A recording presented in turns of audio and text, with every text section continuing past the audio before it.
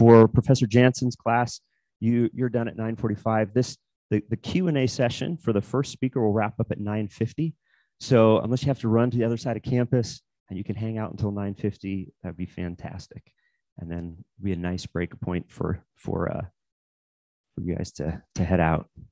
Thanks to Professor Jansen for making this happen. It's exciting to see so many of you.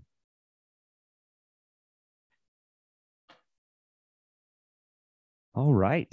Well, good morning. On behalf of the Center for Constitutional Studies, welcome to Utah Valley University. I'm Scott Paul. I serve as the director of the Center for Constitutional Studies. My colleagues and I are thrilled to have all of you. I have to look both ways to see everyone. This is fantastic. Created in 2011, the Center for Constitutional Studies. Ooh, now it's for real.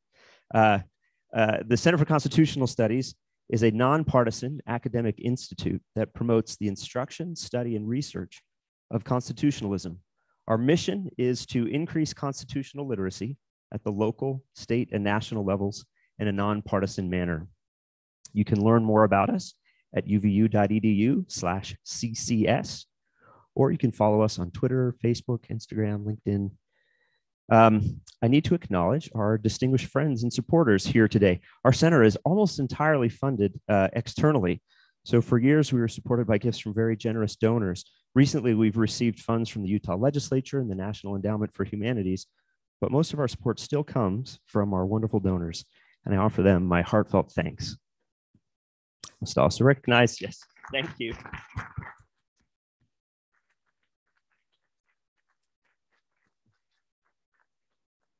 Let's also recognize here with us today are members of UVU's executive leadership team, including our president, Dr. Astrid Tuminez. We're very pleased to have you joining us for the start this morning.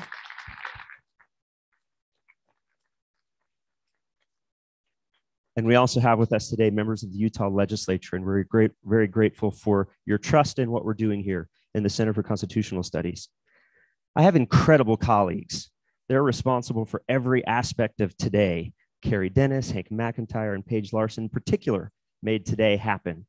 Also, our amazing Eric Zachary Wood student research assistants are taking care of us today and always. If you see a well-dressed student kind of looking like they know what they're doing, that's one of our Wood assistants. They're fantastic. We have no center without our students. Speaking of students, it is wonderful to see hundreds of students here today. We've got, as I mentioned before, Professor Dusty Jansen's American Heritage class over here to my left, and UVU students kind of filling from other classes, filling in the rest of this section here. To the right, we've got upwards of 400 high school students and middle school students.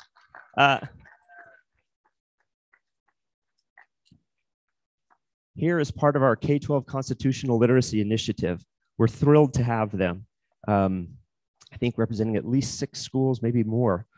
They had to fight a school bus driver shortage to get here. I hope you high school students realize how cool your teachers are, and not just because they got you out of class today. They took the time to arrange to get you here for this special experience because they care about your education. Also for you, sorry everybody, but you'll understand in just a minute. For you who are here thinking about college, consider UVU.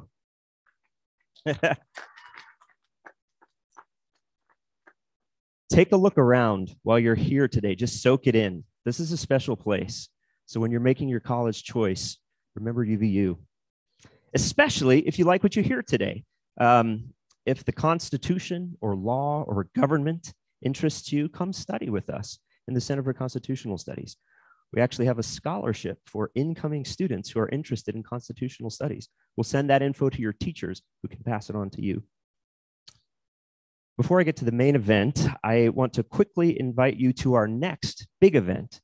Renowned author and commentator Arthur Brooks will headline our Fall Civics Conference on Thursday, October 27th at 6 p.m. in UVU's gorgeous Norda Concert Hall. So add that to your calendar. Arthur will speak on his book, Love Your Enemies. Check out uvu.edu/CCS, middle of next week, or follow us on social media to get event registration details. With that, Cashlyn English is going to introduce our speakers for this session. Cashlyn is from Reno, Nevada. She is a philosophy major and a constitutional studies minor. She's also the student lead of the Quill Project, which we'll hear about later today, and the co-lead for our National Endowment for the Humanities student research team. If that's not enough, she's also a nationally ranked member of UVU's nationally ranked rodeo team. Cashlyn.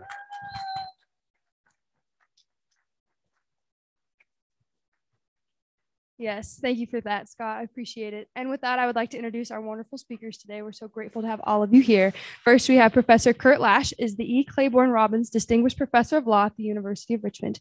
He teaches and writes about constitutional law. In 2021, he published The Reconstruction Amendments, the Essential Documents, a two-volume collection of the original documents relating to the framing and ratification of the 13th, 14th, and 15th Amendments. Professor.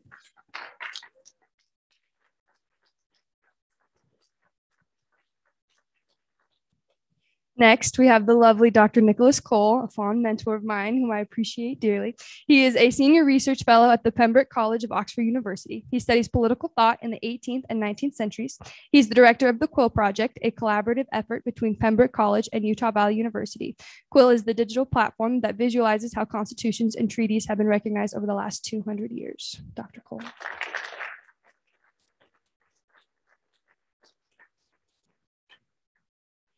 Next, we have Erica Croft. She is a historian and researcher, graduating magna cum laude in 2021 in political science with a minor in constitutional studies from UVU. She worked on the Quill Project and contributed to the 1895 Utah State Convention project. Her research interests include emancipation and Reconstruction history, constitutional politics, and political thought. Erica.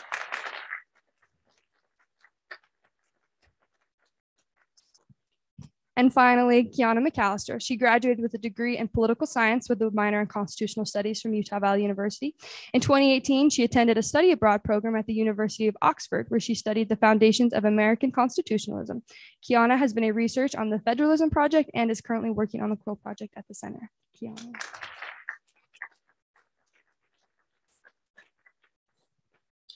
Thank you, and again, welcome. And with that, let the games begin.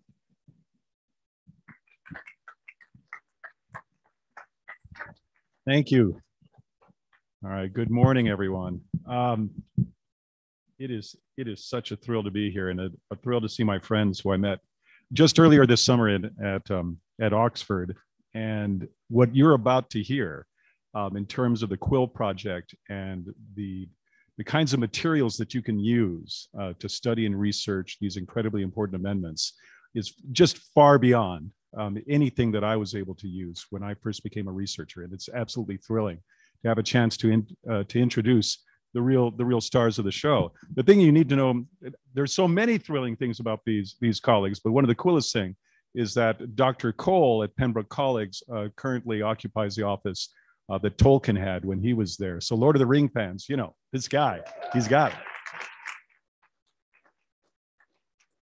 Yeah, he'll set up photo opportunities if you go there. So, you know, it's available. I'm just here to set the stage. I'll try to get out of the way as quickly as possible. Nicholas Cole, Kiana McAllister, and Erica Croft, and also with the assistance of Scott Paul, the team here at UVU, and also the team at Oxford. Again, they've just raised computer-assisted research of American constitutional law. Just amazingly beyond anything that I grew up with. I'm old school, so I'm in the library. I grew up, you know, looking for old books. Researchers today still, you know, use books every now and then, but more and more they're using computer-assisted research. You're using right now. I'm sure all of you are using, or at least many of you are using computer-assisted research. And what they've done in the Quill Project is they've made it available for you to investigate historical documents and not just see what's inside them, and that's absolutely important.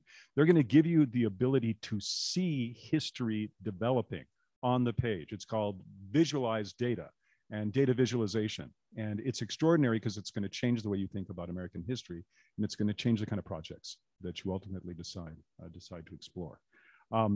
So they're letting me kind of set the stage, but really, you know, that project is just incredibly exciting.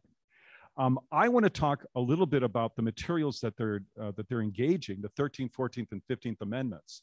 And these are the so-called Reconstruction Amendments. And they're called that because they were added immediately after the Civil War, during the period that is often referred to as Reconstruction.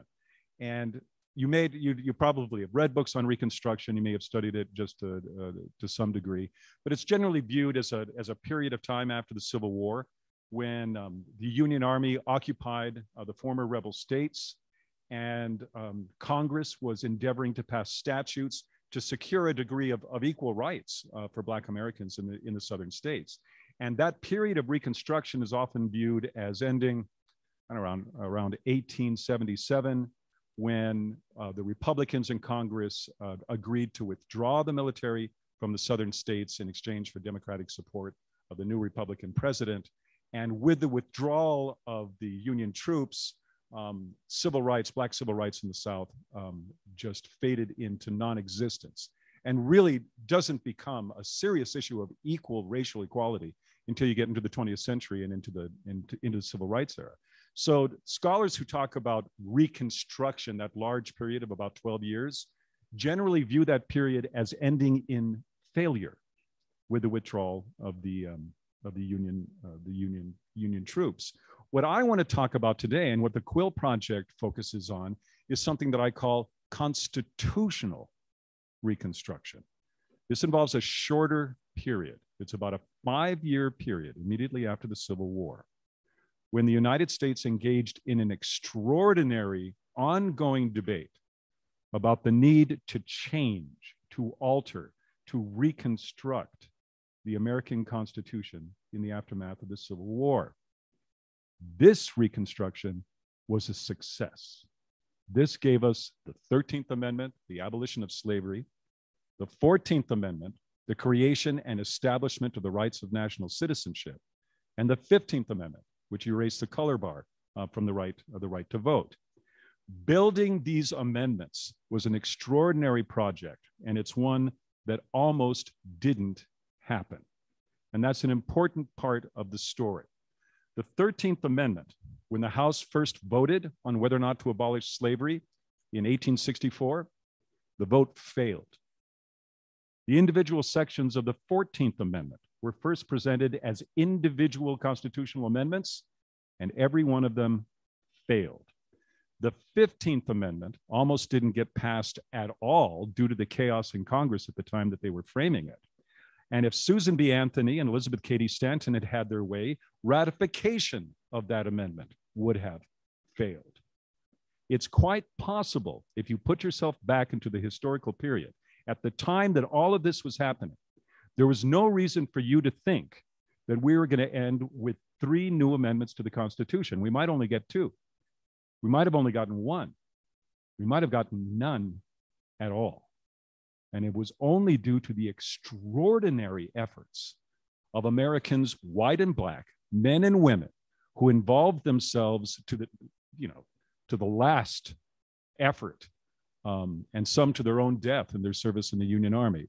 Only because of their efforts that we actually successfully completed constitutional Reconstruction and received the 3 amendments that are so important to American liberty today. Now, what I want to talk about, and again, I want to get as quickly as possible to questions and answers, but I want to talk about the attention that Americans focused on the creation of the constitutional text that ultimately became these particular amendments. Getting an amendment into the Constitution is extremely difficult. The process is laid out in Article 5 of the Constitution, and it takes 2 rounds of voting, and it's not ordinary voting. Before you can even propose a constitutional amendment, you have to get 2/3 support of both houses of Congress. And that only gets the proposal on the table. Before it actually becomes a part of the Constitution, it has to go through a second round of voting. And this time, you have to get 3/4 agreement of every state in the Union. This supermajoritarian process allows a minority to block a proposed amendment at every step in the way. There must be extraordinarily deep and broad consensus of across both houses of Congress and the country itself, or the amendment will never succeed. And that need for supermajoritarian consent does not advantage amendments with simple, vague language, with ideas of high principle that maybe later politicians will work out down the road. Quite the opposite. The greater the possibility that a vague text might be manipulated by courts or later Congresses, the stronger the argument that the minority has that that amendment should not be passed at all. The only way you're going to successfully get an amendment framed and passed is if you've used clear language and you've communicated an idea that is clearly supported by both houses of Congress and ultimately will be agreed to by the country as a whole. So historians who claim that the framers of the Reconstruction Amendments intentionally produced a vague and ambiguous text seem to have missed the days, the weeks, and the months of congressional debate over the precise wording of the amendments, with key players at every moment threatening to and sometimes succeeding in derailing the process due to their concerns about the text. And the seriousness of purpose and attentiveness to the language that was being proposed was a concern that went far beyond the halls of Congress. When we engaged in this grand national debate, it was very different than the debate that got us our original Constitution. Some of you know this, that original Philadelphia Constitution was secret. The people didn't know what went on at that convention until decades later, like 1840, down the road when Madison's notes were eventually published. When Congress was debating the 13th Amendment, abolishing slavery, or the 14th Amendment with national citizenship, or giving Black Americans the right to vote, all of this took place in the public and in the public eye with public input. National, regional, and local newspapers had reporters who were actually in Congress at the time. They recorded the debates, they published them in their newspapers. Newspaper editors then commented on those debates, published their comments, and then those comments were sent back to members in Congress where they affected, in some cases, the actual course of debate. So the information was actually a two-way street between the people in Congress and the people outside of Congress. And the voices who could comment on what were happening were not simply privileged white male property owners. At the time of Reconstruction, you had the civil rights newspapers. You had the women's rights newspapers of the Revolution. You had abolitionist newspapers, the Liberator. You had Black civil rights newspapers like Frederick Douglass's newspapers. All of these voices were attentive to what was happening in Congress and were commenting on a daily basis and giving their input in terms of what they would support and what they wouldn't support. And in fact, there were so many voices in play and so many opinions that were being pushed around that it's something of a miracle that any proposed amendment survived the process of Article 5 at all. And the fact that 3 actually got ratified is beyond comprehension. In fact, I'm certain that it's beyond comprehension, which is why I currently support efforts like the Quill Project to help us understand what occurred, what kind of arguments were actually successful, and why certain texts were placed into these amendments and why certain texts were actually excluded. Now, in the time that I have remaining, and in the spirit of just setting the stage, I just want to talk about 2 aspects of this project and 2 aspects of this extraordinary national conversation. I want to talk about Republican constitutional theory that led up to the Civil War and informed Republicans after the Civil War. And I want to talk about the passage of the 13th Amendment, the amendment that got the ball rolling and eventually led to two additional amendments. So let's start with Republican theory. And I want to do so by starting at the beginning of the Quill Project's new collection that you're going to learn a little bit more about in a moment. The collection begins in 1860, right at the threshold of the Civil War. And they titled this opening section, The Road to Civil War. And notice what they do. The collection doesn't start at 1864. When you begin the debates on the 13th Amendment, it starts before then. It starts actually as the states were beginning to secede from the Union. And that makes this collection's entry point, its opening story, a story about the infamous Corwin Amendment. For those of you who do not know, and you should know, the Corwin Amendment was the first proposed 13th Amendment. and that first proposed 13th Amendment didn't abolish slavery, that amendment would have guaranteed states the right to maintain chattel slavery. Now, you might think that a proposed constitutional amendment protecting slavery is an odd place to begin a story about freedom and liberty. I think it's actually a perfect place to begin that story of constitutional reconstruction. Understanding this first pro-slavery 13th Amendment reveals the nature of Republican constitutional theory at the doorstep to the Civil War. And once you understand that theory, you understand everything that happens next. So let's take a look at the Corwin Amendment, drafted by Thomas Corwin. I know I should have a PowerPoint. I really should. I'm usually really good about that, but I'm not having that right now. So be attentive, be attentive. Here's the language of the Corwin Amendment. No amendment shall be made to the Constitution which will authorize or give Congress the power to abolish or interfere within any state with the domestic institutions thereof, including that of persons held to labor or service by the laws of said state. Congress passed the Corwin Amendment soon after Lincoln's election in 1860, and it was part of an effort to convince the slaveholding states not to secede from the Union. The amendment actually went to the states for ratification in March 1861, and a number of states actually ratified this amendment before the Civil War broke out. But once that happened, it rendered the entire effort moot. Now, my students, when I teach my seminar on the Reconstruction Amendments, they're generally shocked to learn how close the country came to ratifying a pro-slavery 13th Amendment. They're even more surprised to find out that the newly elected President Abraham Lincoln declared that he had no problem with an amendment that constitutionalized the rights of the states to decide the issue of slavery for themselves. And how can that be possible? How could Republicans possibly support such an amendment? And how could they so drastically change their position only 3 years later? The answer can be found by studying the nature of the original Constitution and the role of constitutional federalism in the northern states.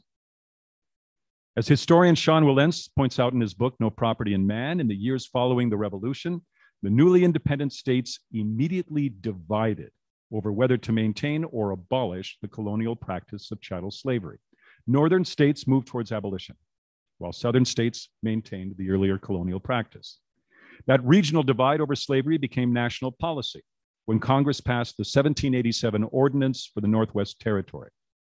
In language originally drafted by Thomas Jefferson, the ordinance declared that, quote, "There shall be neither slavery nor involuntary servitude in the said territory, otherwise than in punishment of crimes whereof the parties shall have been duly convicted." That passage ultimately found its way into Section 1 of the 13th Amendment. And there's a specific reason why it did, and I'll talk about that in a moment. The 1820 Missouri Compromise continued this north-south divide by prohibiting Congress from admitting a slave state into the Union north of the 3630 parallel. Together, the Northwest Ordinance and the Missouri Compromise guaranteed abolition in the northern states and slavery in the southern states. And the Federalist 10th Amendment guaranteed the right of all of these states to decide for themselves what to do about the issue of slavery. Now, to the most radical of abolitionists, the fact that the Federalist Constitution allowed slavery in the southern states rendered the Constitution, in their opinion, to be an unacceptable deal with the devil. More moderate abolitionists, on the other hand, embraced constitutional federalism as a mechanism for advancing the cause of freedom. Although federalism allowed slavery in the South, it also guaranteed the rights of the northern states to embrace abolition. And northern free states used their federalist freedom to enact personal liberty laws that prohibited state officials from enforcing the Fugitive Slave Acts. They passed laws which conferred the status of citizenship on their Black residents. And they protected the due process rights of their northern Black citizens. The southern states opposed all of this. They objected to northern states' efforts to resist slavery, and they denied that any state could confer the rights of national citizenship on Black Americans. And in Dred Scott against Sanford, the Supreme Court agreed with the southern states. According to Chief Justice Taney, the discriminatory treatment of Black Americans at the time of the founding suggested that the framers of the Constitution never intended to allow for the possibility of Black American citizenship, nor could the federal government prohibit slave owners from carrying their so-called property into the territories. Taney's opinion was not only anti-Black, it was also anti-federalism. Dred Scott denied that Northern states had the power to bestow the rights of citizenship on their own Black residents. The new Republican Party loudly objected to Dred Scott. As far as Republicans were concerned, the Constitution was neither anti-Black nor anti-federalism. Republicans insisted that Northern states remained constitutionally free to abolish slavery, confer citizenship on their Black residents, and the federal government had full power to abolish slavery in the territories. And it was this constitutional theory that prevailed in the presidential election of 1860. Lincoln and the incoming Republican administration would respect the right of Southern states to maintain slavery, but they would also respect the right of Northern states to pursue abolition. And they insisted that the federal government had the full power to ban slavery in the territories.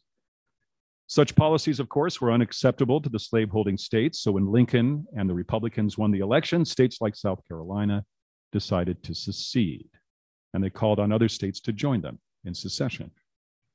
It was in response to that secessionist movement that Congress passed the Corwin Amendment. Let's listen to that amendment again. Quote, "No amendment shall be made to the Constitution which will authorize or give to Congress the power to abolish or interfere within any state with the domestic institutions thereof, including that of persons held to labor or service by the laws of said state." The Corwin Amendment left the issue to the states. And this is Republican constitutional theory in a nutshell. Federalism allows each state to decide whether or not to embrace slavery or abolition. And notice that the amendment says nothing about congressional power to abolish slavery in the territories. Lincoln did not oppose this amendment because he recognized it was nothing more than a restatement of Republican theory. The slaveholding states also recognized it as Republican theory, and they rejected it, and they decided to secede anyway. The Congress that remained was dominated by Republicans, and it was guided by Republican constitutional principles. And it was this Republican Congress that ultimately passed the 13th Amendment. Now, just briefly, let's talk about that amendment. I imagine that many of you already know kind of the basic outlines of the 13th Amendment. Lincoln's Emancipation Proclamation ended slavery behind enemy lines, but it left slavery untouched in the loyal border states. It was also unclear whether or not the proclamation would continue to operate when the war ended. Persons freed by the Emancipation Proclamation faced the prospect of being returned to their former masters as only temporarily confiscated property. Before the war, Republicans had been willing to allow slavery to exist and hopefully die in the southern states, but secession and a bloody civil war convinced them that the institution of slavery was not just a moral evil, it was unacceptably destabilizing to constitutional government. Slavery was not an indelible part of the Constitution. Slavery had torn the Constitution apart. Republicans concluded that even if federalism should be preserved, slavery must be abolished throughout the Union, and they got to work immediately. They abolished slavery in the District of Columbia, a territory where they had control. They abolished slavery in the territories across the United States. In the opinion by Justice Taney and Dred Scott, to the contrary, be damned. They also wanted to permanently end slavery in the states, but that was something currently beyond their power. To abolish slavery in the states would require a constitutional amendment. And at the time, it was not clear that such an amendment would pass. However much slavery might be associated with the rebellious South, it was simply true that loyal border states still maintained slavery. And Northern Democrats continued to press the argument that it would be unconstitutional to remove slavery from an option among the states. According to the Democrats, we had a pro-slavery constitution, and it was beyond the authority of Congress to propose an amendment that would take it out of the Constitution. So Republicans were faced with having to convince a supermajority of their colleagues and of the ratifying public, and convince them that abolishing slavery was not only constitutional, but it also advanced the hopes and the desires of the nation's original founders. To help them make this argument, Republicans drafted the 13th Amendment so that it echoed the words of Thomas Jefferson in the 1787 Northwest Ordinance. Quoting the ordinance almost verbatim, this new proposed amendment declared that neither slavery nor involuntary servitude, except as punishment for a crime whereof the party shall have been duly convicted, shall exist within the United States or any place subject to their jurisdiction. By basing their amendment on the famous language of Jefferson's ordinance, Republicans signaled to the country that opposition to slavery was rooted in the ideas and actions of the nation's founders and in the country's founding documents. Democrats themselves continued to oppose the particular amendment, and at that point in 1864, they continued to have the numbers to allow them to defeat the original proposed 13th Amendment. When the House voted on June 15, 1864, although a majority of the House of Representatives supported the 13th Amendment, it simply did not reach the two-thirds majority, and it failed. Whether there would be a second attempt now depended on the results of the 1864 presidential election, an election that as of that June did not look particularly hopeful for Lincoln and the Republicans. The Union military campaign had stalled, and the country was growing weary of an astonishingly bloody civil war. Democratic presidential candidate and former general of the Union Army, George McClellan, promised a quick and honorably negotiated end to the Civil War, and Lincoln himself predicted that McClellan was going to win. Once again, we have to face the fact of contingency, the possibility that none of this might have happened. Today, we see a straight line from the Emancipation Proclamation to the Gettysburg Address to the defeat of the Confederacy to the 13th Amendment and so on. But someone standing on the ground at the time would have seen something completely different. Northern Republicans in the fall of 1864 saw an unenforceable Emancipation Proclamation, an obviously weary Abraham Lincoln, no clear path to military or electoral victory, and a defeated proposed 13th Amendment. Appreciating the contingency of this particular moment allows us to better appreciate the remarkable efforts of those who, even though they were surrounded by defeat, nevertheless continued to fight for abolition, some giving the last full measure of their devotion. Lincoln's Emancipation Proclamation opened the door to military service for free Black Americans. Many of those Black soldiers were with General Tecumseh Sherman when on September 6th, 1864, the Union Army defeated the Confederate forces at Atlanta, Georgia. That victory reignited the Republican prospects in the coming election. The Republicans had run on a platform promising military victory and an amendment abolishing slavery. When Lincoln and the Republicans prevailed, the Union cause and the Abolition Amendment got a second chance. Lincoln convinced the House Republicans to immediately hold a second vote on the Abolition Amendment and not leave the issue to the next Congress, which was months away from being called into session. That, of course, raises the question, why would Lincoln or anyone else think that a second vote by the exact same group of people would have any different result? According to director Steven Spielberg, in his otherwise magnificent movie, Lincoln and his administration believed that they could bribe enough Democrats to switch their vote. The movie is wonderful, but it makes cynicism and filthy lucre the hero of the 13th Amendment, and not the heroic Black soldiers who secured victory in Atlanta and who pricked the conscience of the nation and the voters of 1864 who chose freedom over slavery. Spielberg also ignores the fact that since Congress's first vote, the border states had begun to abolish slavery on their own initiative. It was not bribery that turned the tide towards abolition. It was the efforts of individual Americans, Black and white, who turned the country decisively away from slavery. And even the Democrats understood this. As Missouri Democrat James Rollins put it, quote, he had voted against the 13th Amendment the prior summer, and those same views had subsequently led him to oppose Lincoln in the election. But Thinking about the matter now, he was inclined to doubt whether, under all the circumstances, the people have not at last acted more wisely than I did. Rawlins declared that he was going to change his vote, and he would now support the abolition that the country itself had turned to favor. On January 31st, 1865, the House held a second vote on the 13th Amendment, and this time the proposal passed on a vote of 119 to 56, 2 more votes than was needed for passage.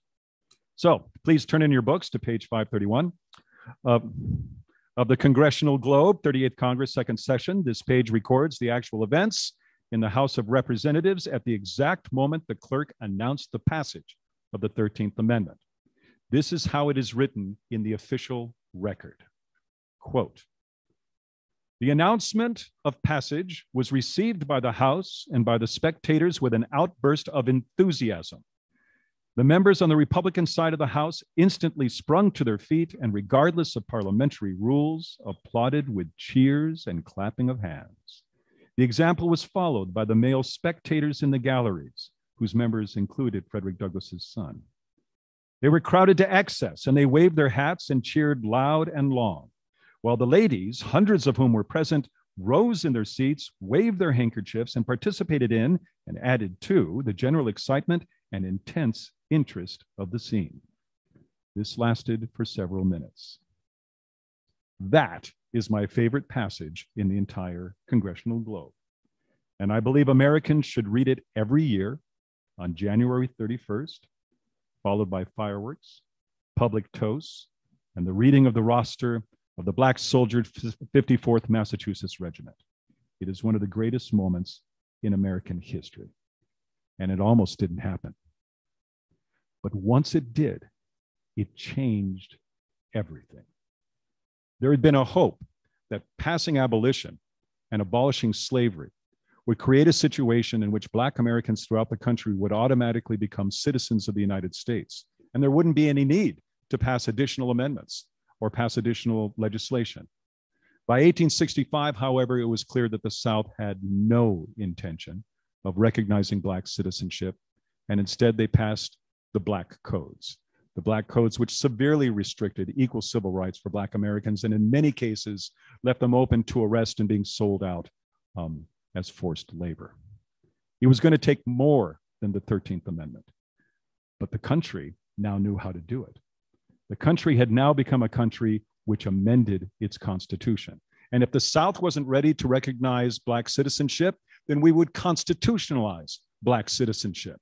And we'd pass a 14th Amendment that in its opening lines would declare that any person born or naturalized in the United States was a citizen of the United States. Oh, and by the way, and of the state in which they reside. And if that wasn't enough to secure the development of Black citizenship and equal rights, then they would do more. We would pass a 15th Amendment, one that would guarantee the right to vote regardless of race. These all came about because we overcame the hurdle presented by the 13th Amendment and the idea that the people had in their hands the ability to change the Constitution in the direction of freedom. That is what we celebrate today, and that is what is presented to our gaze in the incredible work of the Quill Project, a project that lets us not only study, but actually see these events as they occurred. It's an honor to be able to introduce them, and I look forward to hearing more about the project. Thank you.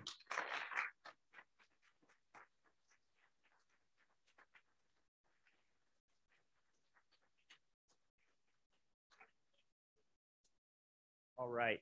I know some students have to excuse themselves, so now's a good time. But we do have time just to take a couple questions for Professor Lash. So we've got microphones so our folks online can hear them.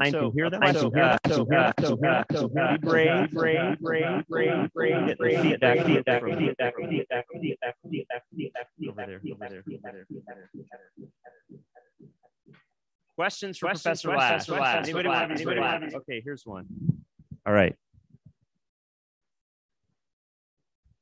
Professor, you mentioned that Elizabeth Cady Stanton and Susan B. Anthony were factors in almost derailing the 13th Amendment. Did I get that right? Could you talk a little bit about that? one of the more controversial things that I just said very quickly, hoping to get away with it, was the possibility of failure of all of these amendments. Not everyone in the country was in favor of changing the Constitution. And we're not just talking about opposition in the South, although we are talking about opposition in the South. There were also elements in the North who were resisting constitutional change. I talked about some of that in terms of the 13th Amendment. But when it came time to think about Black suffrage and whether or not to give the freedmen the right to vote, opposition actually came in substantial form from elements in the North and not in the South. By the time you get to 1869 and 1870, actually there had been Black suffrage registration for Black Americans in the South under the Reconstruction Acts. In order to give Black Americans in the South the opportunity to vote on the proposed 14th Amendment, the Reconstruction Acts directed the Union Army to register Black Americans to vote, give them an opportunity to vote on new governments, and then allow those new governments to decide whether or not they wanted to ratify the 14th Amendment. And they did. Black Americans in the South not only voted for new governments and in favor of the 14th Amendment, they also elected themselves into office. And you have, by the time you get to 1870, you have South Carolina, remember the state that started the Civil War? You have South Carolina now with a majority Black legislature that was more than happy to ratify not only the 14th Amendment, but also a 15th Amendment, which prohibited racial discrimination in voting. So that's happening in the South. In the meantime, the women's rights movement in the North had participated in the effort to abolish slavery. And so Elizabeth Cady Stanton and Susan B. Anthony had encouraged members of the equal rights movement and the women's rights movement to support the abolition of slavery. But their hope had been, once the attention turned to the 14th Amendment and the idea that civil rights now were going to be extended to everyone throughout the South and even throughout the North, they had hoped that that extension of civil rights was also going to include the right of women to vote. And they began to turn all of their efforts towards women's suffrage, as opposed to securing civil rights, Black civil rights in the South. They didn't get the right to vote in the 14th Amendment. So when the conversation went further and now began to look like there was going to be a suffrage amendment in the 15th Amendment that was only going to ban racial discrimination, but not guarantee women the right to vote, they decided to come out in opposition. And they came out forcefully and in racist language, denounced the idea of giving the right to vote to ignorant Blacks as opposed to educated white women. It's one of the most unfortunate moments and startling moments throughout that entire history, because these were people who had been so supportive of freedom, now ended up fracturing the whole civil rights movement throughout the South. Part of the collection that I just published includes the articles that were being published by Elizabeth Cady Stanton and Susan B. Anthony at that time in the Revolution, their newspaper. And one of the more remarkable scenes that occurs at this time is that Frederick Douglass, who had been working with the women's rights movement, he was there right at Seneca Falls, calling for women's right to vote and equal rights long before the Civil War. He was still working alongside of them, but now he was having to appear on a stage calling for the vote for the freedmen in the South, but he had to sit there while Susan B. Anthony and Elizabeth Cady Stanton were denouncing ignorant Blacks. It really is a startling moment, but Douglass just didn't bat an eye.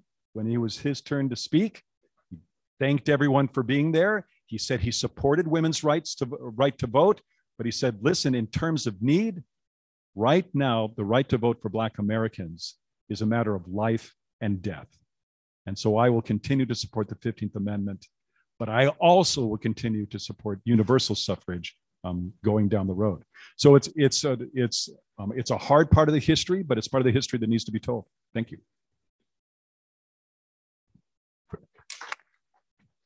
For the sake of time, I know we had a question here, and we definitely want to take a question from our high school students, but maybe we can do that between the break. So we're going to transition over real quick. And just as a personal side, when working with Kiana and Erica in the National Archives, they knew exactly what they were looking for. I had no idea what I was looking for.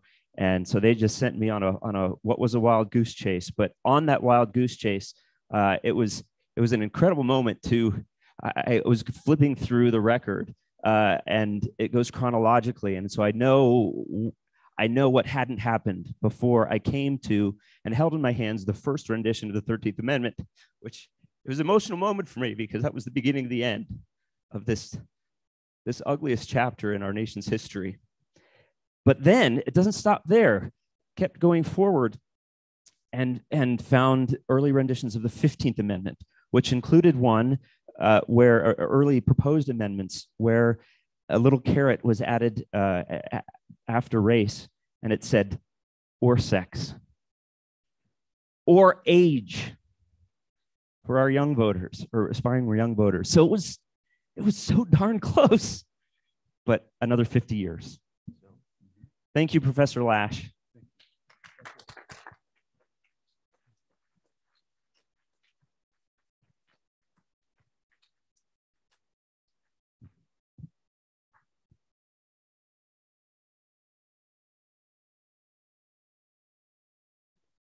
Hopefully I have time.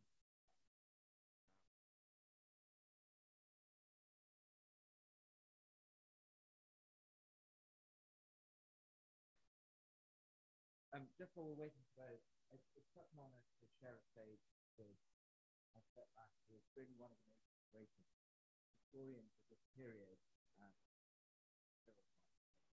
Thank you very much together in this way. Right. Fingers crossed.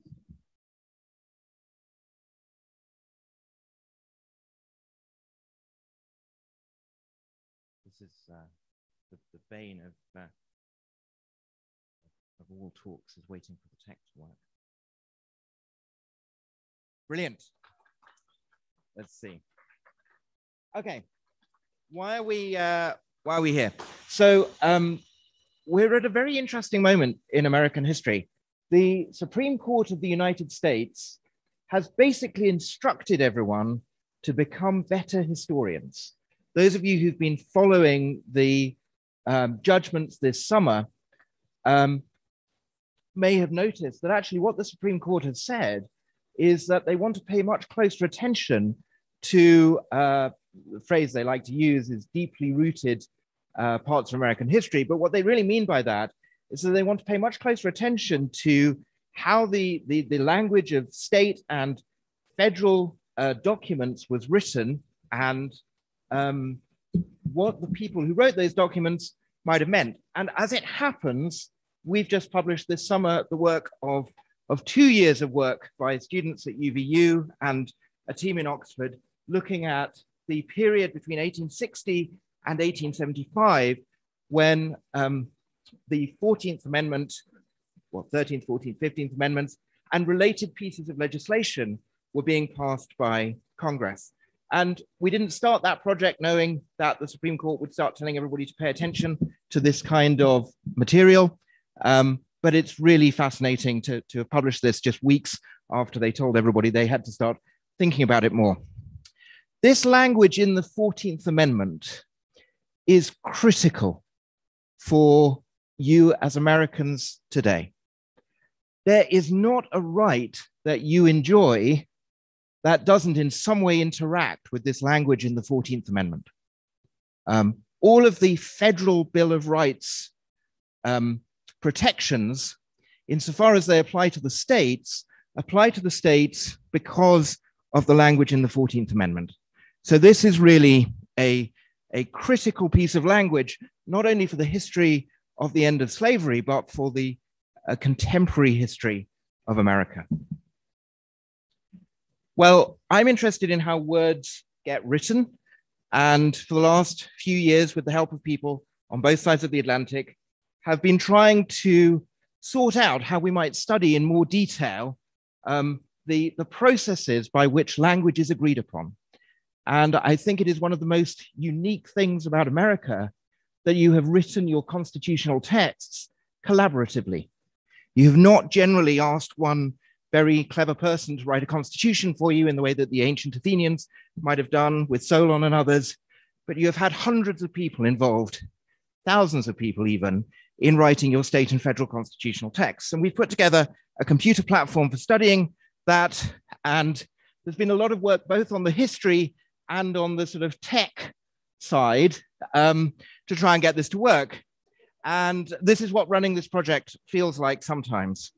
But none of the work that we've done would have been possible without the most amazing collaboration between the place that I work, Pembroke College in Oxford, which is 400 years old next year, and Utah Valley University, one of the world's newest universities. And this collaboration is one of the great privileges of my career. And the students here have worked incredibly hard on a number of projects for the better part of 7 or 8 years now. And we look forward to a collaboration going into the future. And I'll say more about that at lunchtime and what the next steps are. But our job really is to turn the detailed records of debate into something intelligible and that can be studied by experts and by the wider public in much more detail than has ever been possible before, by showing really the work that went into crafting the specific language, by allowing you to see on the screen how the process of debate works. And if you're interested in the sort of more formal academic write-up of it, along with my colleague Grace Mallon, who will be talking a bit later this morning, we have an article that you can read that talks about the thinking behind it. But we try and map out the sort of processes where documents are sent through lots of different committees. I put this slide on the screen, don't worry about the detail, but it shows the committee structure of the original 1787 convention. That's where we started this work.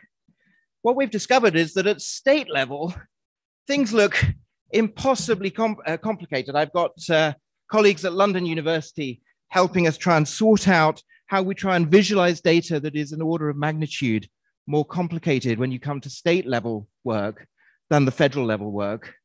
And here's the same shot of just the 14th Amendment debates, all of the committee work that went into trying to sort out the language of the 14th Amendment. So this is an incredibly complicated process that we're trying to capture for you online.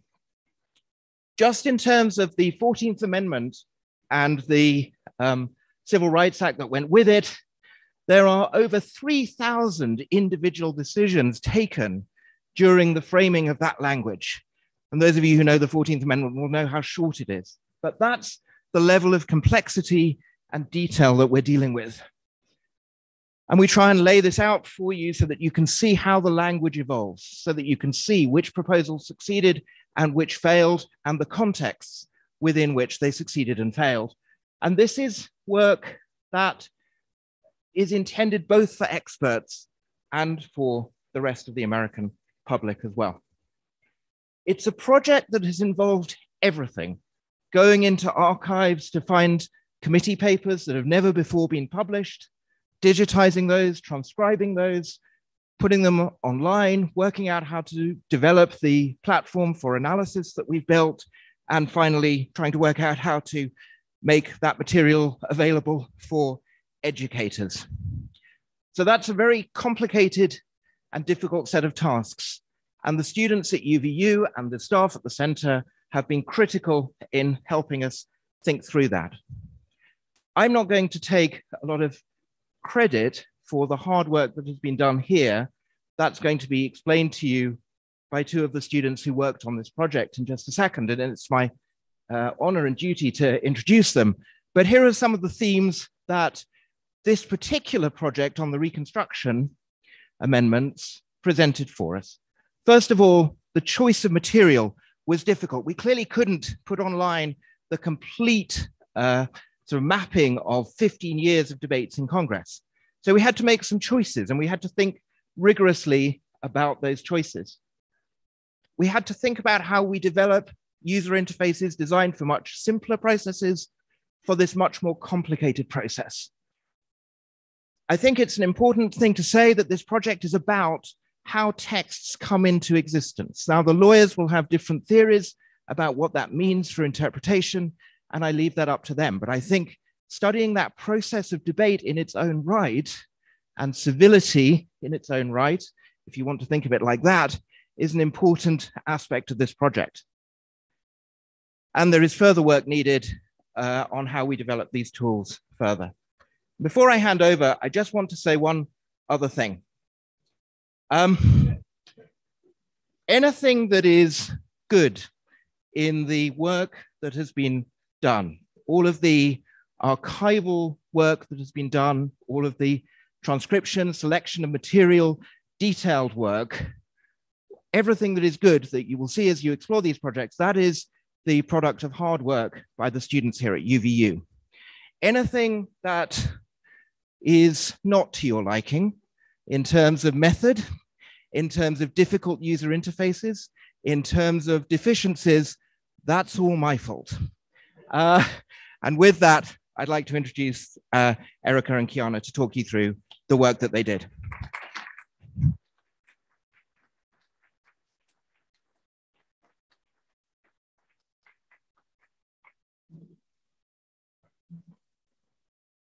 Hello. How does this button work?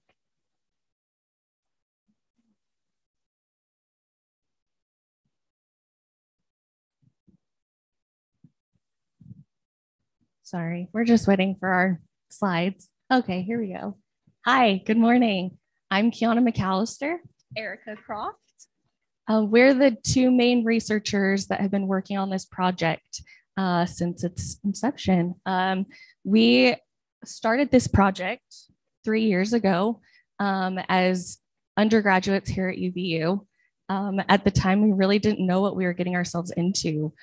We had kind of the basic materials, and we thought that it would take us a couple months to get through our research.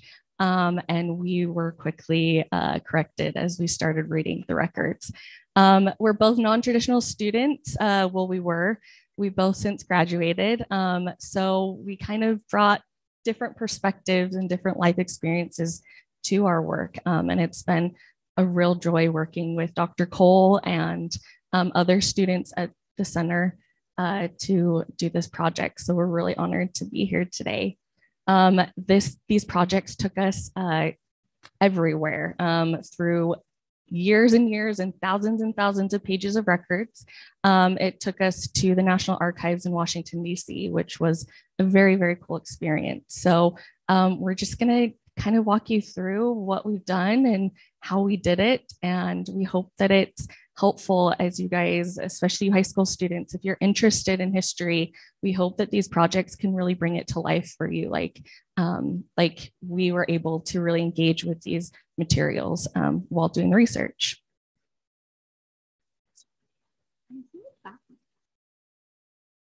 The learning experience. Sorry. Oh, the big green. There we go.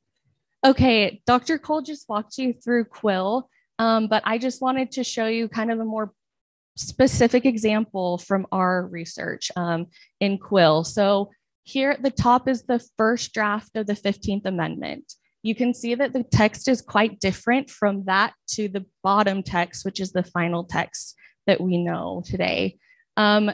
Our mission here was to use a congressional records. This page up here, we read thousands and thousands of them over the last couple of years, and to help show how it went from its first draft to its last draft. So we've broken those records down, created these events in a timeline to show you all of that entire process. We initially just started working with the Congressional Globe as our primary resource. We quickly found that it didn't have everything that we needed. It was missing a lot of information, bill numbers, texts of documents. So we had to expand our source material. So we've brought together various sources and put it in one place. So you guys don't have to go on a treasure hunt to find all this information. It's right here in Quill for you. Just as an example here, this is the Third Reconstruction Act. Here, in order to create the single event in Quill, we had to pull resources from 3 different materials. So here in the Congressional Globe is where we see the proposal of the document. However, it gives us no other information. We don't have the bill number, we don't have the text. So we had to go to the journal in order to get the bill number, but it still didn't have the text. So we had to go to the legislative index to find the text of the document. So again, we've kind of compounded all of these different sources into one place so that it's not, you don't have to go and find it yourselves. So to kind of explain why it was a little more difficult than we expected, the major blueprint for our work was creating these kind of interactive digital models of constitutional conventions on the state level. And we also sort of imagined the 13th, 14th, and 15th Amendment as separate projects. And so we started this in the summer of 2019, and we sort of imagined it was starting with what became the 13th Amendment and working backwards. And what we found was that just like wasn't satisfactory. So we were really dissatisfied with the outcome of that. We finished it in a few months, but we realized that when we were exposed to the materials and the records themselves, that there was just so much that was missed, that there were so many relevant debates and proposals just peppered throughout in ways that weren't directly connected. So we had to survey this huge volume of congressional material in these congressional sessions that cover everything from railroads to civil rights. And you have to pluck out of that what is relevant. And as Dr. Cole said before, that's a very conscious choice. And we took that very seriously.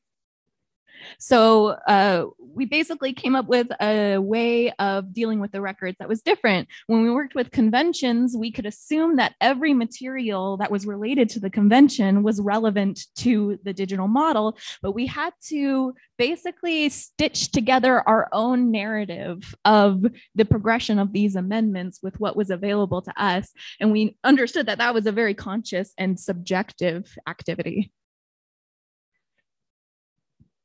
This is an example of the complexity and how we had to be selective with the material. As you can see, as Erica explained, kind of the simple process is taking the end result and working back to its beginning, which is illustrated kind of here at the top. Underneath is really how the drafting of the 14th Amendment actually went. So we had to go through and find all of the documents that were influential and impactful on the drafting because it went through a very different process. They had dozens of proposals coming in. Those proposals were sent to a committee, and within that committee, they sifted through, pulled different aspects of different propositions to create a whole new document. They actually created 2 versions of that document and sent a version to the House and to the Senate, both with different bill numbers. So our original process of just taking the end result and working back, we couldn't do that here because it wouldn't give a full story. So we had to be very mindful and conscious about what was in the records, what we included, what was left out. But here you can see how complex that process was.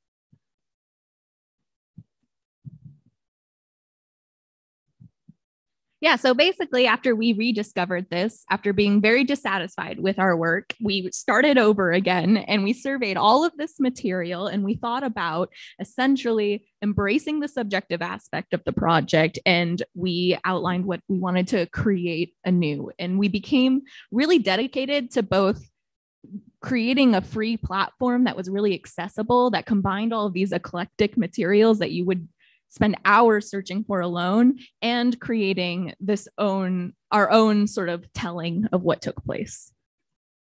So before we tell you what's actually in the project and what you can access, we just want to briefly discuss what our project isn't.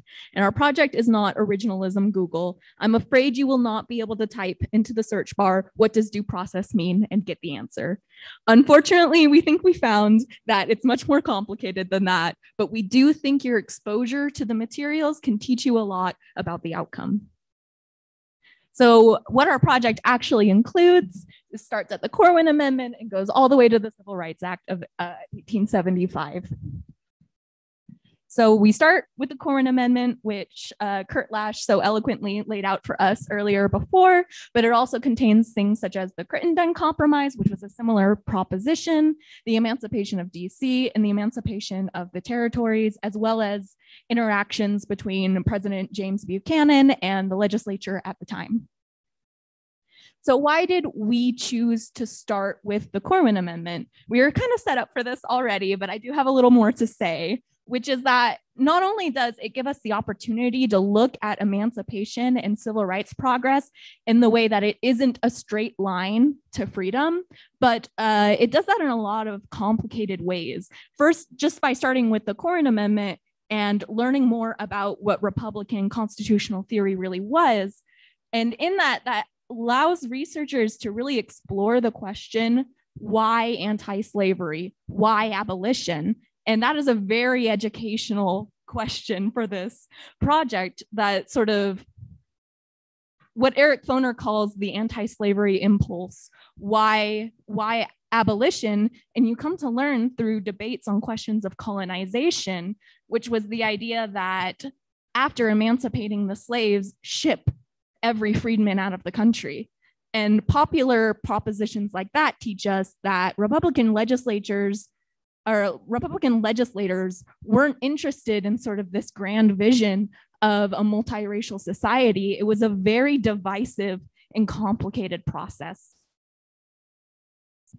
I just wanted to add too that throughout all of our projects, but specifically this one, we had to engage with a lot of difficult content, right? As I said, we've read through thousands of these pages in the records, which have included speeches. And some of those were difficult to read. The blatant racism in them is just shocking. And it was uncomfortable to read that, but we didn't shy away from that in including it in the projects. We had to engage with that content, and it was illuminating, and it helped us to be better people and better historians. And we're hoping that that can be the case for everyone that uses these projects. They may be difficult questions to deal with, and it could be uncomfortable, but that level of engagement with history is just invaluable. And we hope that you guys can find it just as invaluable as we have. Well, certainly at the time, it wasn't believed that a multiracial society was possible. And it was a natural inclination for both of us to kind of search for heroes and search for heroes of the story. But unfortunately, what we found was that simply couldn't be the case. It was really deeply believed that slavery was an agitator because it brought non-white people into the country. And so a large proportion of this anti-slavery political energy came from a very racist place. And that's pretty clear even up through the debates for the 13th Amendment, which we include alongside the Wade Davis bill, which is the earliest Reconstruction proposal that we could find. So the 14th Amendment project, I think, is kind of the focal point of our research, right? As Professor Lash and Dr. Cole have pointed out, that kind of sits at the center of history, especially constitutional history and legal history. So we originally started with just the drafting of the 14th Amendment as our scope.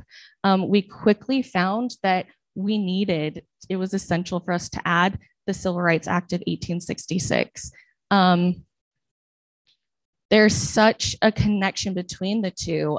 These major themes within the first section of the 14th Amendment, like citizenship, naturalization, equal protection under the law, all of these were massively debated during the drafting of the Civil Rights Act, not necessarily the drafting of the 14th Amendment. So we knew we had to bring the Civil Rights Act in to kind of give a fuller picture and really get to the meat of those important clauses in the 14th Amendment. There was also a question of constitutionality about passing the Civil Rights Act. Congress spends a long time just debating whether or not they have the power to pass the Civil Rights Act.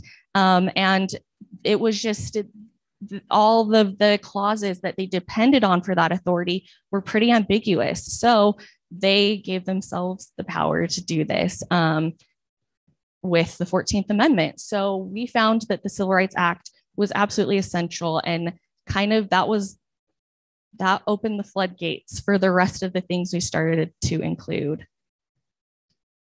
The 15th Amendment project can rightfully be called the Reconstruction Acts project as well. Again, as we were working through the drafting of the 15th Amendment, we found that it was necessary to provide context for us to include the Reconstruction Acts. So this project does that. Here you can see there's a long list of all of the documents we've included within this project. Many of these documents here actually just die. They're never fulfilled, they're never enacted. However, we included them because they had a huge impact on the final versions of each of these major bills that we modeled. So we were really mindful, again, with our selection in this project. We didn't want to overlook those documents that had died, because they incorporated a lot of debate, a lot of insight into the final documents, even though they eventually just failed. The last project that we have in our group of projects is the Civil Rights Act of 1875. This is actually our largest project. It spans over 5 years and 3 congressional sessions. So Senator Charles Sumner tried to start passing the Civil Rights Act in 1870. And it took 5 years. And unfortunately, he died in 1874. So he wasn't able to see his dream and his baby come to light. But we've modeled each of those congressional sessions. We found it interesting, too, that at one point, after so many failed attempts, Charles Sumner tries to actually put the Civil Rights Act provisions onto another unrelated bill that had already passed the House. So he has to get creative procedurally. And I think that's a really cool thing that we're able to show within Quill here, is how he used kind of the rules of Congress and the procedures to try to get his legislation passed. That attempt failed, but they did pass the Civil Rights Act of 1875 as a standalone bill. We have an interesting story with the committee records here. Pretty quickly into our research, we found that we really, really needed those committee records. There was quite a big hole in our research where those records should be. As you can see here, this is the 15th Amendment. This is the text going in to the committee, and then here the text coming out of the committee. We had no idea what happened in that time while that text was in the committee. We don't know who changed the text, how they changed it. So we knew we had to get those records. Unfortunately, none of those records are available in a digital format. They were only available at the National Archives in Washington, D.C. So back in December of 2019, we contacted the National Archives and arranged a trip for March 2020. That didn't happen. We thought it would just be a few weeks and then a few months, but we weren't able to get out to the National Archives until March of this year, so 2 years later. We didn't want to put our research on hold, so we had to kind of make some basic assumptions about what happened in these committees in order to push forward with our research. So over those 2 years, we kind of built a lot of expectations about what we would find at the National Archives. We expected there would be some detailed cataloging and filing at the National Archives so we could see what exactly we were looking for, how to get it. That wasn't the case. In fact, it was very vague and broad categorizations. And so we were left with having to dig through about 10 feet of records to find what we needed.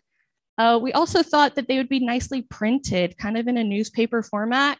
No, all of them are handwritten. And if you ever tried to like read your grandma's like cursive, it was about a million times worse than that. So that was very difficult. We also thought that we'd have kind of more thorough, complete record of these committee minutes. In some cases, in reality, we found they didn't exist at all or had been lost. And the ones that did exist were kind of just short summaries, which was a little disappointing. But the records we were able to get, we have incorporated into our research. And as Dr. Cole said, they're the first time that they've been made available publicly in a digital format. So it's really exciting to be able to offer researchers and students that new information. Speaking of things that are missing, for instance, there are a lot of missing committee records, unfortunately, that would elucidate much clearer why Northwest Ordinance language was chosen for the 13th Amendment, which for interested students is also the language that includes like slavery being a possibility under if you are convicted of a crime, right? Which is politically relevant today. Unfortunately, those records are missing, as well as all of these records. We couldn't include Friedman's legislation. Things were limited by time, resources, and also just the availability of the records themselves. So these are possibilities for expansion one day. So we're just gonna go over three practical research questions that you can use our platform to ask. For one, our work and our body of research really gives an excellent lens to view executive or separation of powers, executive and legislative tension at this time, specifically on the Reconstruction question, but just on about every question. There are presidential messages and there are endless debates in legislature over those presidential messages. As well as because of the way that Quill aggregates the data that we entered, we ended up with some extremely detailed and interactable individual histories. So anybody who was involved in the legislature from 1860 to 1875, you can search through and click to everything that they did on the question of civil rights. I know that the symbols here may be a little confusing, but essentially a really interesting thing we found while doing this is that a lot of rules are broken by Congress themselves. They've set up these procedures by which to pass these this legislation, and yet they're breaking their own rules. And that kind of sparked the question for us, you know, where do you draw the line? Is it okay to break those rules? Should a document like the Civil Rights Act of 1875, it was actually passed while breaking a very significant rule in Congress. So what does that mean for the legality of it, right? Could it be challenged legally because Congress didn't abide by their rules for passing it? There are plenty of examples as we go through this Reconstruction era legislation and the 13th, 14th, and 15th Amendments. This happens quite often. So it's just worth asking, you know, where do you draw the line? How binding should these rules be? What does that mean for the legal side of these bills? And we really hope that someone takes up some of these research questions and others that you have. And we really hope that as you look through our projects, they will enhance history for you and be able to bring it to life for you like it did for us, and will help you engage with it and ask important questions. Thank you. Thank you.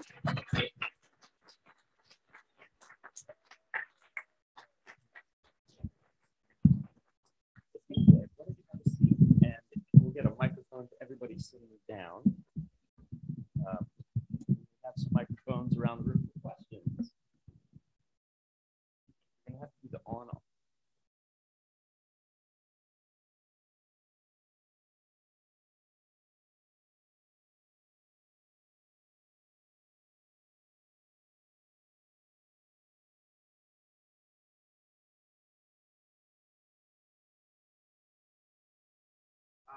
So you are 2 years away from groundbreaking research that has historical and massive implications for history and think about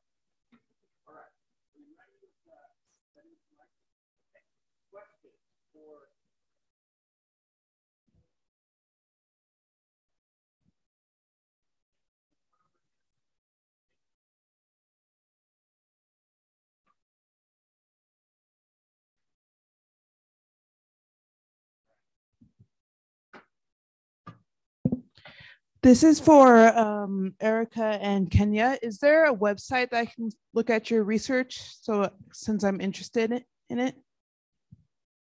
We should have put that on the screen. It's quillproject.net, and we should have put that on the screen. So yes, sorry.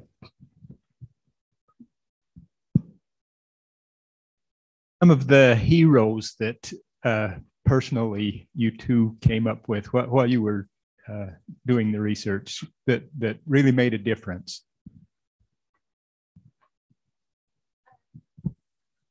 There are people like Thaddeus Stevens, Charles Sumner, James Ashley. But as I mentioned before, it was tempting to glamorize these people because they were really fighting on the cutting edge of what was a really repressive society. But at the same time, for instance, James Ashley's interest in colonization programs and things like that made us reconsider if it was worth telling a story to ourselves of a hero's tale at all. Hello? Okay. I think that's a hard question to answer. I think that Erica pointed out there are clear actors here that were very impactful and leading that civil rights movement at the time. But at the same time, we also found kind of quieter actors as well. And I think that's where Quill can be really beneficial as we're looking at these individual profiles of actors here. You see that people through their voting records are kind of quiet heroes, if you will, where their voting records show they may not be engaging in the debates as much, but their voting is very much in line with these more public heroes, if you will.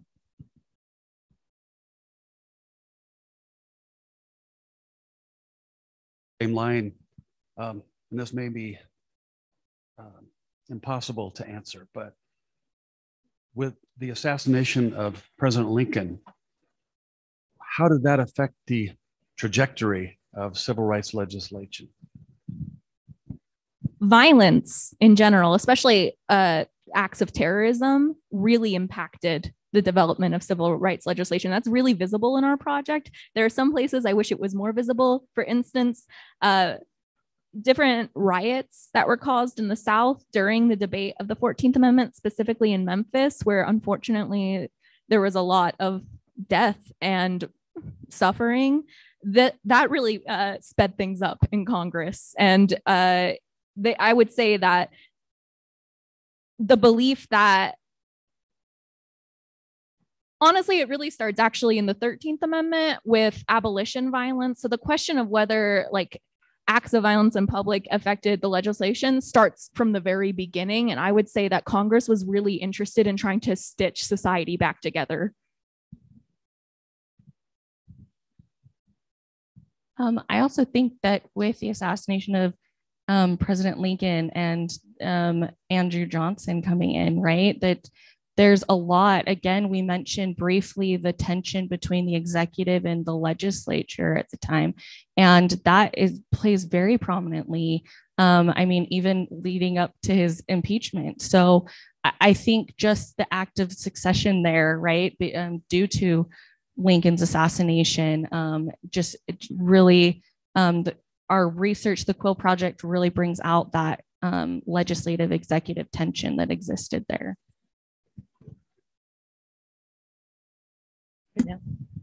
Hi, I am a teacher, and I'm wondering how you can use the Quill website to do research. I was looking at it online while you were speaking. And of course, I was on my phone, so it's not a great platform, but I was having a difficult time navigating it to see how would I put my kids on this and say, let's just dig into the laws and the material that's here. Yeah, so you're absolutely right to ask that. So two answers. One is, I think already tracking the behavior of individuals or tracking the history of particular phrases. I think that's a really exciting task that already classrooms have found useful. But over the coming year and 2 years, we're really going to have a push to create much more curated material for teachers, especially working with the center here and with others to add a kind of curated layer. What you're seeing at the moment is very much the sort of raw, sort of empirical research that we've been able to do. And our task now is to make that more usable. So watch this space, but I think already tracing, particular individuals or tracing particular phrases can be a really exciting and interesting sort of task for students. But we know that there is work to do in that space. So we're on it. Yeah, but just to briefly follow up, that yeah, it is a work in progress. But I can, as a researcher, I can already see specific questions that historians have been dealing with for a while that your work is immediately relevant to, and it's kind of building, Nicholas, on what you were just saying. There are questions that historians often ask about the political position of the people in Congress. Were they a radical Republican? Were they a moderate Republican? Were they a conservative Republican? And depending upon the historian's assumptions about that person, they interpret their speeches to reflect certain radical principles, or something along those lines. But what we're now able to do, and that what the best historians understand, is that these individuals went through different phases. Sometimes they would have a radical phase, and sometimes for whatever political reality, they would become more moderate. And the ability to follow Thaddeus Stevens, for example, and his voting record, or Jacob Howard, who plays a very important role in introducing the 14th Amendment to Congress, or John Bingham, or whoever it might be, to actually be able to track their voting record on specific civil rights legislation, I think it could help us avoid any number of mistakes in making assumptions about these particular historical figures. So I think that is an immediate use that historians can, and it would also be something that I could assign my students to. Tell me about Charles Sumner. Tell me about Rollins, or whoever it might be. Track a particularly important individual and tell me if you think they were a radical throughout this whole period. And I just leave it to the student to see if they could investigate and come to their own conclusions. I think the major benefit of our work for high school students like you is just the ability to interact with the congressional material raw as it is. That material often speaks for itself. So even in its current form being sort of difficult to sort through, or maybe you don't know where to start, the best places to start are dates of relevance of things you're interested in and names. And reading from there, just getting exposed to the material itself rather than a secondary source, right? That would sort of teach you what somebody else thought of the material. Exposing yourself to the material as it is, I think, is educational on its own.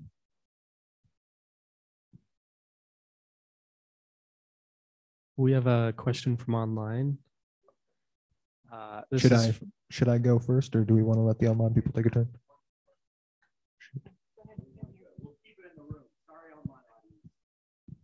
Alrighty. I've heard this from all of you during your talks. You mentioned that opponents of the Reconstruction Acts and the 14th Amendment made the argument that taking away the right to slavery was unconstitutional. What was the substance of that argument? What do those people have to say? I don't know, Claire, do you want to?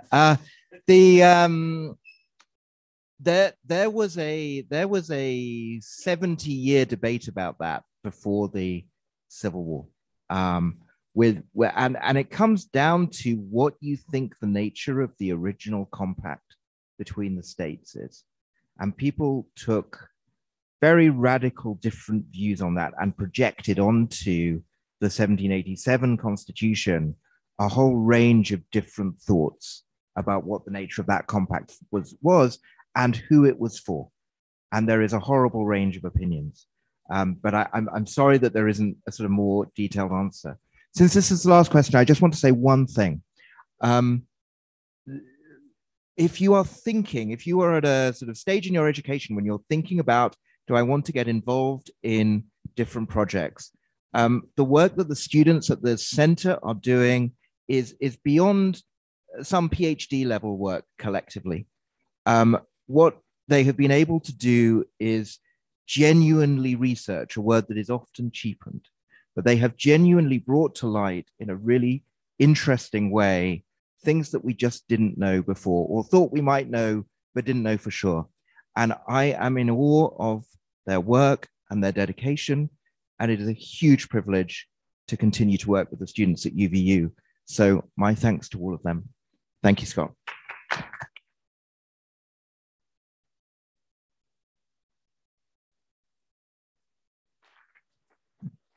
All right. This concludes our first session. So we're going to have a 15-minute break at 10:50. The second session begins.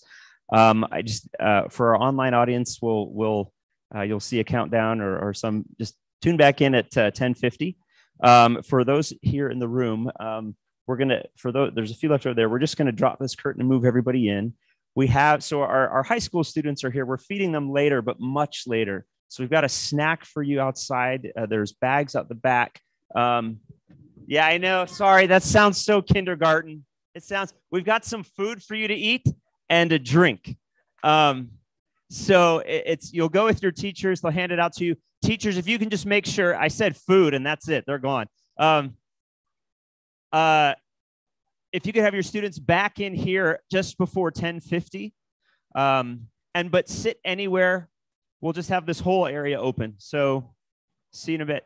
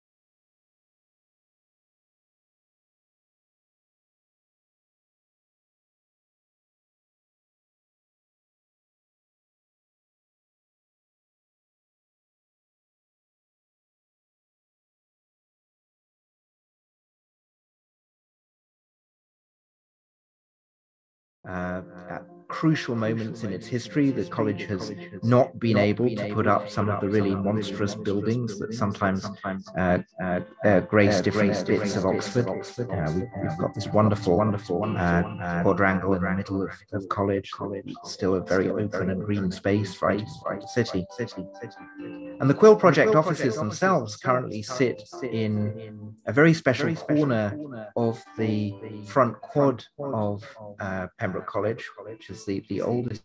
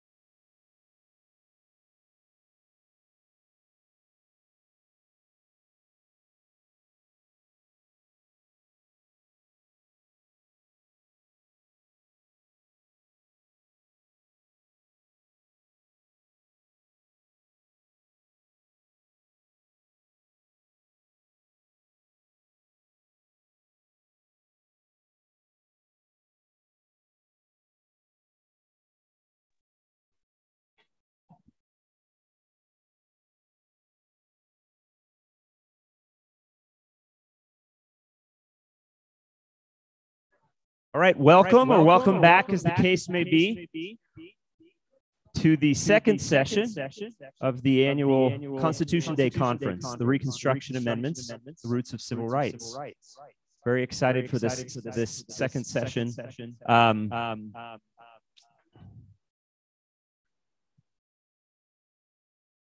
We get to hear from two outstanding presenters today who will focus more on the question of citizenship, on the issue of citizenship as it relates to Reconstruction, specifically to the Reconstruction era. Of course, we trace that to the 14th Amendment. So to introduce our speakers, we have Cashlyn English. We introduced Cashlyn before, so those of you who are in the first session.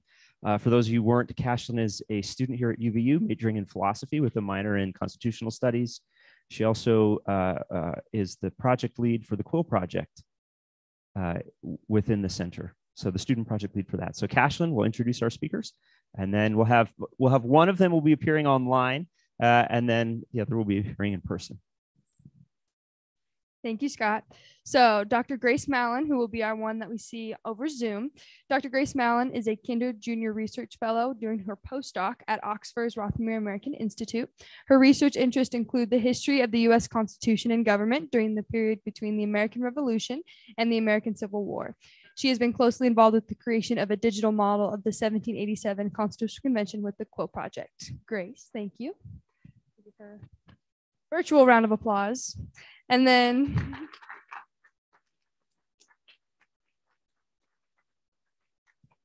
then joining Grace in this session is Bradley Ribeiro.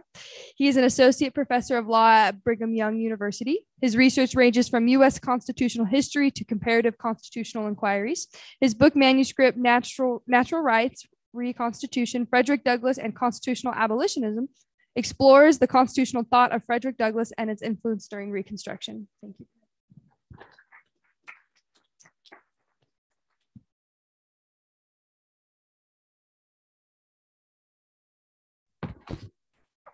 Right, I guess that's my cue. Oh gosh, and there's my face. And it's very big. So welcome everyone Grace, to the... if you can unmute. I'm unmuted. That would be great. We can see you, just can't hear you. I've been unmuted. I'm unmuted. Oh, now we can hear. We just heard you. Fantastic. Well, I was unmuted. Terrific. Well, I was just saying, welcome everyone to the Let's Examine Grace's Pause in Minute Detail session. And that is an alarmingly large image of my face that you have there. Never mind. I'm terribly pleased to be back in some fashion with the Center for Constitutional Studies, which is very dear to my heart. And I'm so thrilled to be part of this amazing event. I greatly enjoyed the earlier sessions, and I'm just a little bit embarrassed to be in the company of such tremendous experts on the Reconstruction era. I am not myself an expert on the Reconstruction era, so I'm not going to talk about it, which I hope is all right. Instead, I'm going to focus on the era preceding Reconstruction and try to think about what citizenship might have meant to Americans in the era before the 14th Amendment was drafted and ratified. Now, that might seem like a sort of a funny concern, because what does the 14th Amendment do? It tells us who is a US citizen. And it tells us for the first time who is a US citizen. And who is a US citizen? A US citizen is someone who is born or naturalized in the United States. So that's the first time that US citizenship is actually defined in the constitutional text. So, but people use the idea of citizenship of the United States and refer to it and designate people as being citizens of the United States or not throughout the period preceding between the American Revolution and the Reconstruction era. So what are we to make of how Americans actually defined and conceptualized and experienced citizenship in the period before the 14th Amendment actually was drafted and ratified? So that's what I'm going to talk about today. And Bradley Ribeiro is a far greater expert on all of these issues than I am. So I'm relying on him to correct anything that I may get wrong in this talk. And I think this question about how people actually experience citizenship, individual Americans experienced and thought about citizenship and how it actually worked in practice, is something that we can also reflect on today, and the different ways that people experience citizenship today. Professor Lash, in his wonderful talk, mentioned the case of Dred Scott versus Sandford. And I'm going to begin there in my talk, not because it's the chronological beginning of the story that I want to tell, but because the arguments made and the opinions expressed during that case posed some very difficult and important questions about what US citizenship actually meant to Americans before the Civil War. So obviously Dred Scott versus Sandford was a sort of crucial case that arose. It was a Supreme Court case that arose out of a freedom suit by a Black man from Missouri. His name was Dred Scott, and he argued that he was in fact a free man because he had traveled and lived in a free state. And so there were a lot of arguments and questions that were being posed during that case about, what is Congress's right to govern slavery in the territories, which we've already heard plenty about. But the Chief Justice of the United States, Roger Taney, took it even beyond that question about whether Dred Scott was a free man or whether his sojourn in Illinois, his time in a free state, made him a free man, and how that might have affected Congress's right to regulate slavery in the territories. He wanted to solve a whole raft of other political issues through his judgment in this case. And he ended up making some rather troubling but rather interesting arguments about US citizenship in the process. For our purposes, the most important of these is his ruling that, I quote, "A free Negro of the African race whose ancestors were brought to this country and sold as slaves is not a citizen within the meaning of the Constitution of the United States. As a result, regardless of whether Dred Scott was a free man, as he claimed, or an enslaved person, he was, I quote, not entitled to sue in a court of the United States." Taney supported this ruling in the case of Dred Scott with the argument that at the time of the framing and ratification of the US Constitution, no state in the Union had recognized people of African descent as citizens. Therefore, despite the fact that some states might now recognize Black people as citizens, which is to say certain northern states, these people, Black people, did not qualify for national citizenship, which is to say they were not, in the language of the Constitution, guaranteed all privileges and immunities of citizens in the several states, which is one of only a couple of places in the antebellum Constitution where the term citizen is actually used. So they weren't guaranteed those privileges and immunities. The privileges and immunities clause of the Constitution did apply to white people, according to Chief Justice Taney, because they had been intended to be considered citizens in 1787, but it did not apply to Black people. That was his argument. To follow Taney's reasoning around who was and was not a national citizen clearly took quite a bit of mental gymnastics. It's not a very easy ruling to follow. It also seemed to be factually inaccurate, as the two justices who dissented in the case, John McLean and Benjamin Robbins Curtis, both argued. In his excoriating response to Chief Justice Taney, Justice Curtis pointed out that, quote, "At the time of the ratification of the Articles of Confederation, the first Constitution of the United States, all free native-born inhabitants of the states of New Hampshire, Massachusetts, New York, New Jersey, and North Carolina, though descended from African slaves, were not only citizens of those states, but such of them as had other necessary qualifications, which is to say being male freeholders or taxpayers or heads of household over the age of about 21, possessed the franchise of electors on equal terms with other citizens." That is to say, not only were Black people citizens in those states, but some Black people in those states even had the right to vote. While this was a powerful point, his colleague, Justice McLean, also noted that for a man to constitute a citizen, quote, "it has never been held necessary that he should have the qualifications of an elector. Females and minors, he wrote, were also considered to be citizens for the purposes of suing in federal court, despite the fact that they could not legally vote or hold office. So we have an interesting distinction here. We have a question being posed about whether to be considered a full citizen, you need to possess what we could call political rights, particularly the right to vote. So having the right to vote is obviously very important to American citizens today, but obviously there were a lot of people in the 19th century, particularly women, who didn't have the right to vote. Were they still citizens? And Maclean is trying to make that point. A colleague of mine named Derek Litvak, who's currently completing his doctorate at the University of Maryland, studies the question of Black citizenship in the early Republic. And in his work, he makes a very provocative point. He says, we all like to read Curtis's and Maclean's dissents in the case of Dred Scott because they feel moral.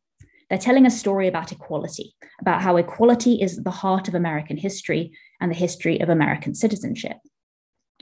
But Litvak also asks, what if Chief Justice Taney's characterization of the nature of Black rights and citizenship in the early Republic, as dark as it is, was actually closer to the truth? Because what kind of extraordinarily limited definition of citizenship must we have in mind if we believe that Black people, even free Black people, experienced citizenship in the decades before the Civil War? The question that the opinions in Dred Scott posed, that Litvak amplifies in his work, is the question of what we should understand to be the rights that were associated with citizenship in the early Republic before any clear definition of it existed. To support his argument that Black people were not seen as citizens even in northern states at the time of the American founding, Chief Justice Taney went back into the statute books of the British colonies and the early states to dig up some of the laws that placed Black people, as they would say in the 19th century, under a disability, or that discriminated against them and limited their rights by comparison with white people. Taney noted, for example, quote, that intermarriages between white persons and Negroes or mulattoes were regarded as unnatural and immoral and punished as crimes, end quote. He added that it didn't matter whether the Black person involved was free or enslaved, quote, this stigma of the deepest degradation was fixed upon the whole race. Beyond this marriage question, Black people faced many other kinds of discriminatory laws and practices in the free North, which waxed and waned in different places at different times across the first half of the 19th century. These included prohibitions on Black children attending public schools and Black people testifying in court in cases involving whites. I think one of the most powerful indications of the difficulties that even free Northern Black people experienced before the Civil War is the limits to their freedom of movement that were widely enforced across the so-called free states. It's particularly striking because when we look at the history of the formation of the US Constitution back in the 1780s, we have to note that establishing freedom of movement of people and goods across the internal borders of the Union was kind of a key feature of the constitutional revolution that took place in that period. We also have to turn once again to that privileges and immunities clause of the Constitution, which suggests that it was supposed to support the freedom of movement across state boundaries. We might also think about your own expectations of American citizenship today. If you were born or naturalized in the United States and considered yourself a good law-abiding citizen, you would be pretty surprised to find yourself faced with some pretty insurmountable legal obstacles to moving from, say, Utah County to Salt Lake County, or from Utah to Nevada, or the like. But those were the kinds of challenges that some 19th century Americans faced. In the 18th and 19th centuries, there existed a network of regulations across different states and localities that were designed to limit the freedom of movement of particular classes of people, whether they'd been born in the United States or not. These regulations were offshoots of an English system dating back at least to the reign of Elizabeth I in the 16th century. This system was called the Poor Law. Because there was no centralized national welfare system in early modern England, local governments were assigned the task of supporting people who, for whatever reason, were unable to financially support themselves. Like today, these local governments and many of their residents did not necessarily approach this task in the spirit of Christian charity. They were particularly concerned about the idea that impoverished people were wandering far away from home and imposing their needs on distant communities. The law therefore provided that people who were unable to make their own living and were not legal dependents, so that's wives or children or servants of someone who could support them, could be removed back to the place they'd originally come from, or where they were considered to be legally settled. So if you moved somewhere away from home and you struggled to find employment, or you lost your job, or you couldn't find wealthy members of the community to vouch for you and support you, you could essentially be deported from one part of the country to another. This legal tradition survived not only a transatlantic crossing in the 17th century, but also the American Revolution and the ratification of the US Constitution in the late 18th century. In the new United States, too, it was understood to be the right of state governments to regulate their own internal police, which is to say the welfare and safety of all their inhabitants by almost any means necessary. That's a lot of different kinds of powers. State and local governments perceived the poor, people of color, and immigrants as particularly troublesome subgroups whose movements should be closely monitored and regulated. So let's imagine a free Black man living in Virginia in the early 19th century. He's either been free since birth, or perhaps he gained his freedom through manumission or other means. And he's heard that Ohio, where slavery is illegal, is a better place to live as a free Black person than the slave society of Virginia. So he decides to move to Ohio. Before he leaves, he's going to make sure that he has his papers in order. I think this is quite interesting because there's been a lot of talk about papers in relation to vaccination passports and so on. So getting hold of his papers is a bit of a process. It's almost like getting a visa or a passport, and bearing in mind he's only moving within the United States. Our traveler has to visit the county clerk where he lives to get papers certifying his freedom. He then has these papers authenticated by a justice of the peace, who also issues a pass with his name and physical description that will allow him to prove his freedom to slave patrols and other law enforcement officials whose job it is to regulate racial hierarchy in Virginia. When our traveler makes his way up to Ohio, he goes to the clerk of the county where he plans to settle to present his papers. Now, despite the fact that Ohio does not permit slavery, it has laws in place that actively discriminate against African Americans, just as Chief Justice Taney suggested. So Professor Lash mentioned Black codes in the period after the Civil War. These are already in existence before the Civil War, and they're in existence in the North as well as in the South, essentially regulating African Americans and discriminating against them as a separate class. In order for our traveler to settle legally in this county in Ohio that he's turned up in, he's going to have to get two local landowners to pledge to pay up to $500, which is a lot of money in the early 19th century, to support him in case he can't find work and becomes a burden on the local welfare infrastructure. In other places, all free Black people would have to carry papers that demonstrated that they were employed by a white person locally, which was supposed to serve a similar purpose. So that's the North. Obviously, in the southern states, where slavery dominated both the economy and society, the free movement of free Black people was understood to be a particular threat. Black people traveling from the supposedly liberal North might, given the opportunity, attempt to foment rebellion among the large enslaved populations of these southern states. In 1822, in response to this, South Carolina's state legislature passed a law providing that all free Black sailors passing through the ports of the state were liable to be held in jail between the arrival and departure of their vessels. So bearing in mind, they haven't committed a crime and they are legally free where they come from, but they have to be held in jail while they're in Charleston or in South Carolina. When Charleston officials attempted to enforce the law, it caused uproar among Northern shipmasters traveling with Black mariners. And the situation only escalated when South Carolina attempted to arrest foreign Black mariners, including a Black British sailor. In South Carolina and elsewhere in the South, Black sailors risked being identified as runaway slaves, captured, and sold. The mariners posed a particularly difficult constitutional problem in the early republic. The southern states insisted that because they had the right to regulate their own internal police, and particularly slavery, they should be allowed to control who was and was not afforded the right to come and go at will within their boundaries. They already regulated quarantine for incoming shipping, which limited freedom of movement, and they even regulated foreign immigration, which we'll return to in a moment. So why shouldn't they regulate Black sailors who were traveling into the state? But here's the rub.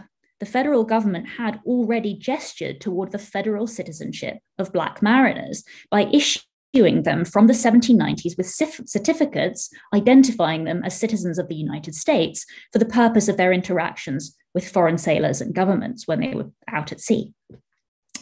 And northern states like Massachusetts protested that their own citizens were being discriminated against in an unconstitutional manner because Massachusetts recognized the citizenship of Black people.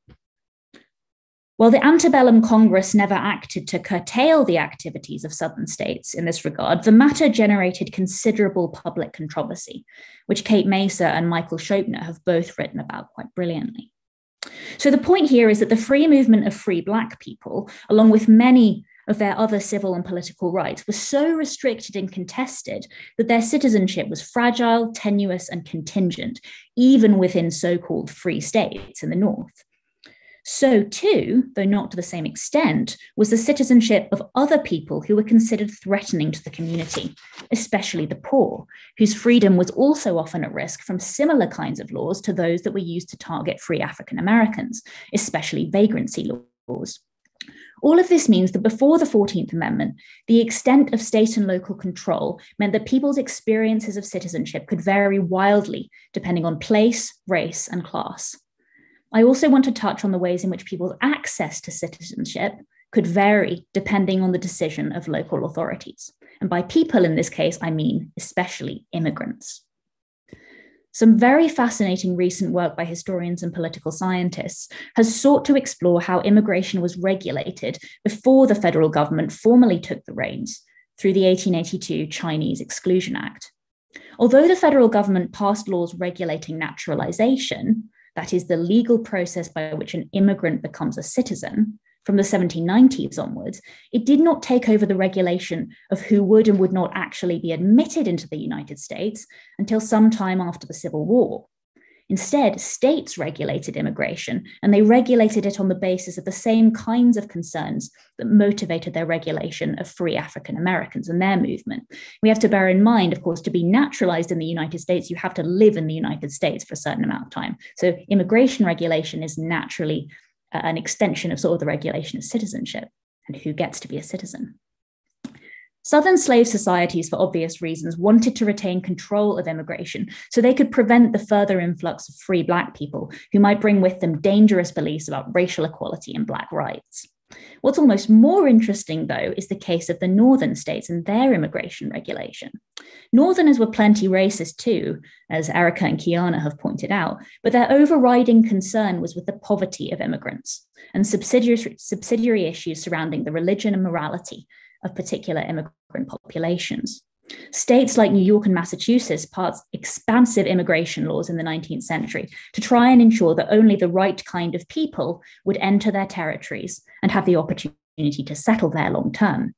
These laws tried to discourage ships' captains from importing people who might become a public charge, that is, dependent on the public welfare, by holding these captains financially responsible for the immigrants who disembarked their vessels in New York or Boston.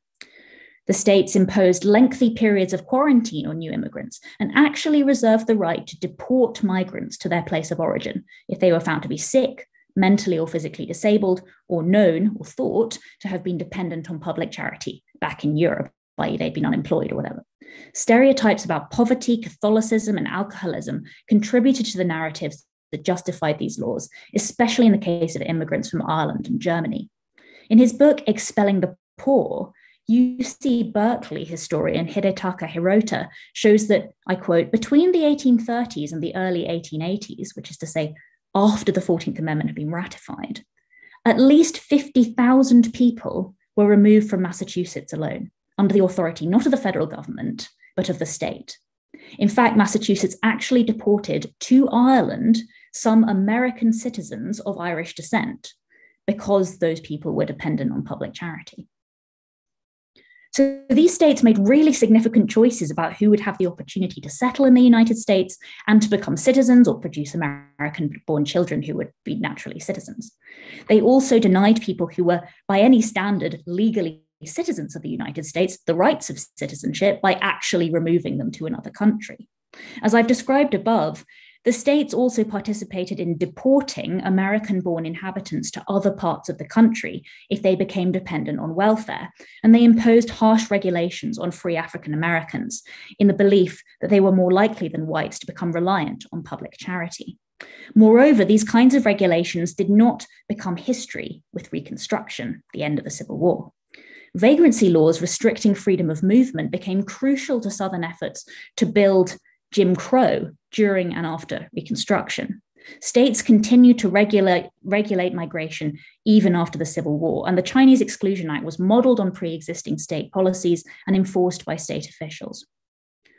What I want to draw out of all of this is that who would and would not be admitted to citizenship, and who was and was not allowed to enjoy the full extent of the freedoms we might expect American citizenship to offer, was a highly complex and contingent matter in the 19th century, both before and after the ratification of the 14th Amendment. And a lot of that was to do with this question of federalism that Professor Lash mentioned earlier, and that I'm personally very interested in. Not only race and class, but also gender severely affected how people experienced citizenship in this period. While Black people and white people, men and women, all at different times claimed or were claimed to be American citizens, there was a clear and substantial difference in the political and civil rights that this claimed status conferred on each of these categories of American, and where and in what contexts their citizenship would be counted as valid. So place is really important. I think while many of the explicit legal restrictions on rights have fallen away over time, this idea that citizenship is experienced differently depending on things like place, race, class, and gender is still worth considering in our current context. What is fascinating and inspiring, though, to end on a positive note, is that the idea of American citizenship, even though it was really vaguely defined, there was no definition really at all, held so much promise to all these different groups of people in the antebellum period. Having their claims to citizenship accepted, especially with the passage of the 14th Amendment, would become the baseline for further claims about the rights that citizenship should allow them to enjoy in the United States. Thank you all very much for listening, and I'm looking forward to your questions.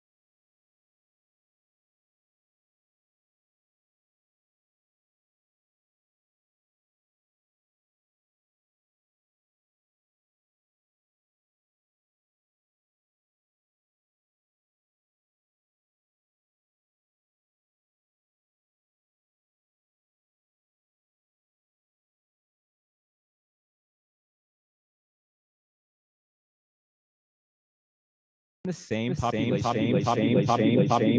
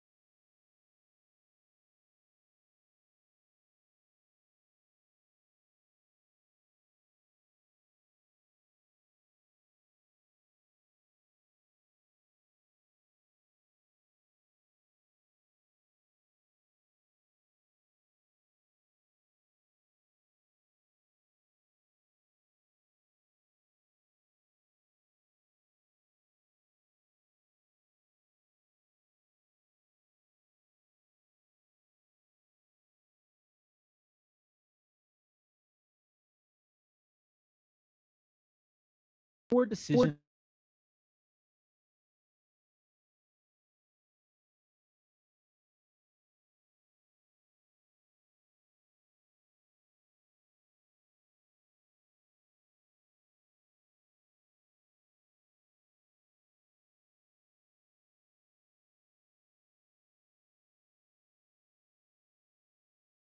Conclusion.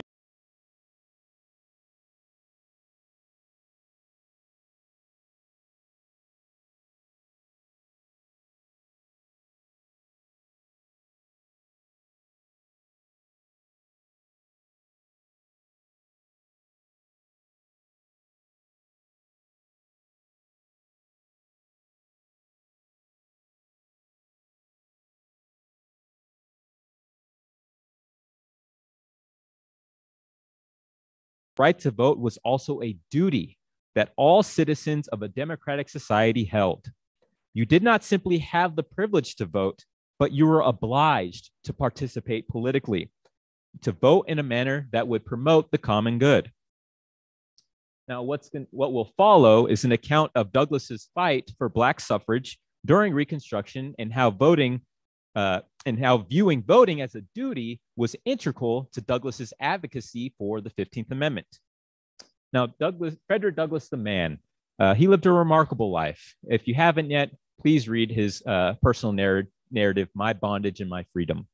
I promise you'll look at not only the history of the U.S., but also its promises differently after reading this. He was born as a slave. He was born into slavery, but eventually gained his freedom. So from a former slave, he turned activist as a prominent abolitionist in the antebellum era, and eventually turned a statesman in the Reconstruction era. And for this address, I'm going to mostly focus on Frederick Douglass, the statesman. As the Civil War drew to a close and the North looked to be victor, Congress set its sights on bringing the emancipation to its next natural step in its evolution, the complete abolition of slavery. Having freed slaves in the rebel states by decree, the time had now come to secure the freedom of all U.S. inhabitants by constitutional amendment. And the 13th Amendment did just that. It ensured the basic liberty of all individuals in the U.S. But now that the former slaves were free, the work had only just begun.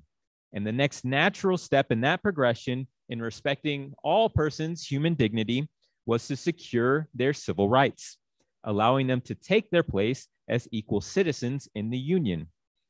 Now, during this time, Douglass energetically supported the 13th Amendment, calling on the nation to secure explicitly what he always thought the Constitution implicitly held, that men were born with certain inalienable rights, and these rights required that they be free. But when they turned their sights to civil rights, Douglass remained fixated on political rights. In fact, during the fierce debates in Congress over the public over the 14th Amendment, the amendment that would secure the civil rights of US citizens, we find that Douglass was largely dismissive of the entire debate. Now, this is surprising, given the importance of the 14th Amendment at the time. After all, it overturned Dred Scott, which you've already learned about today.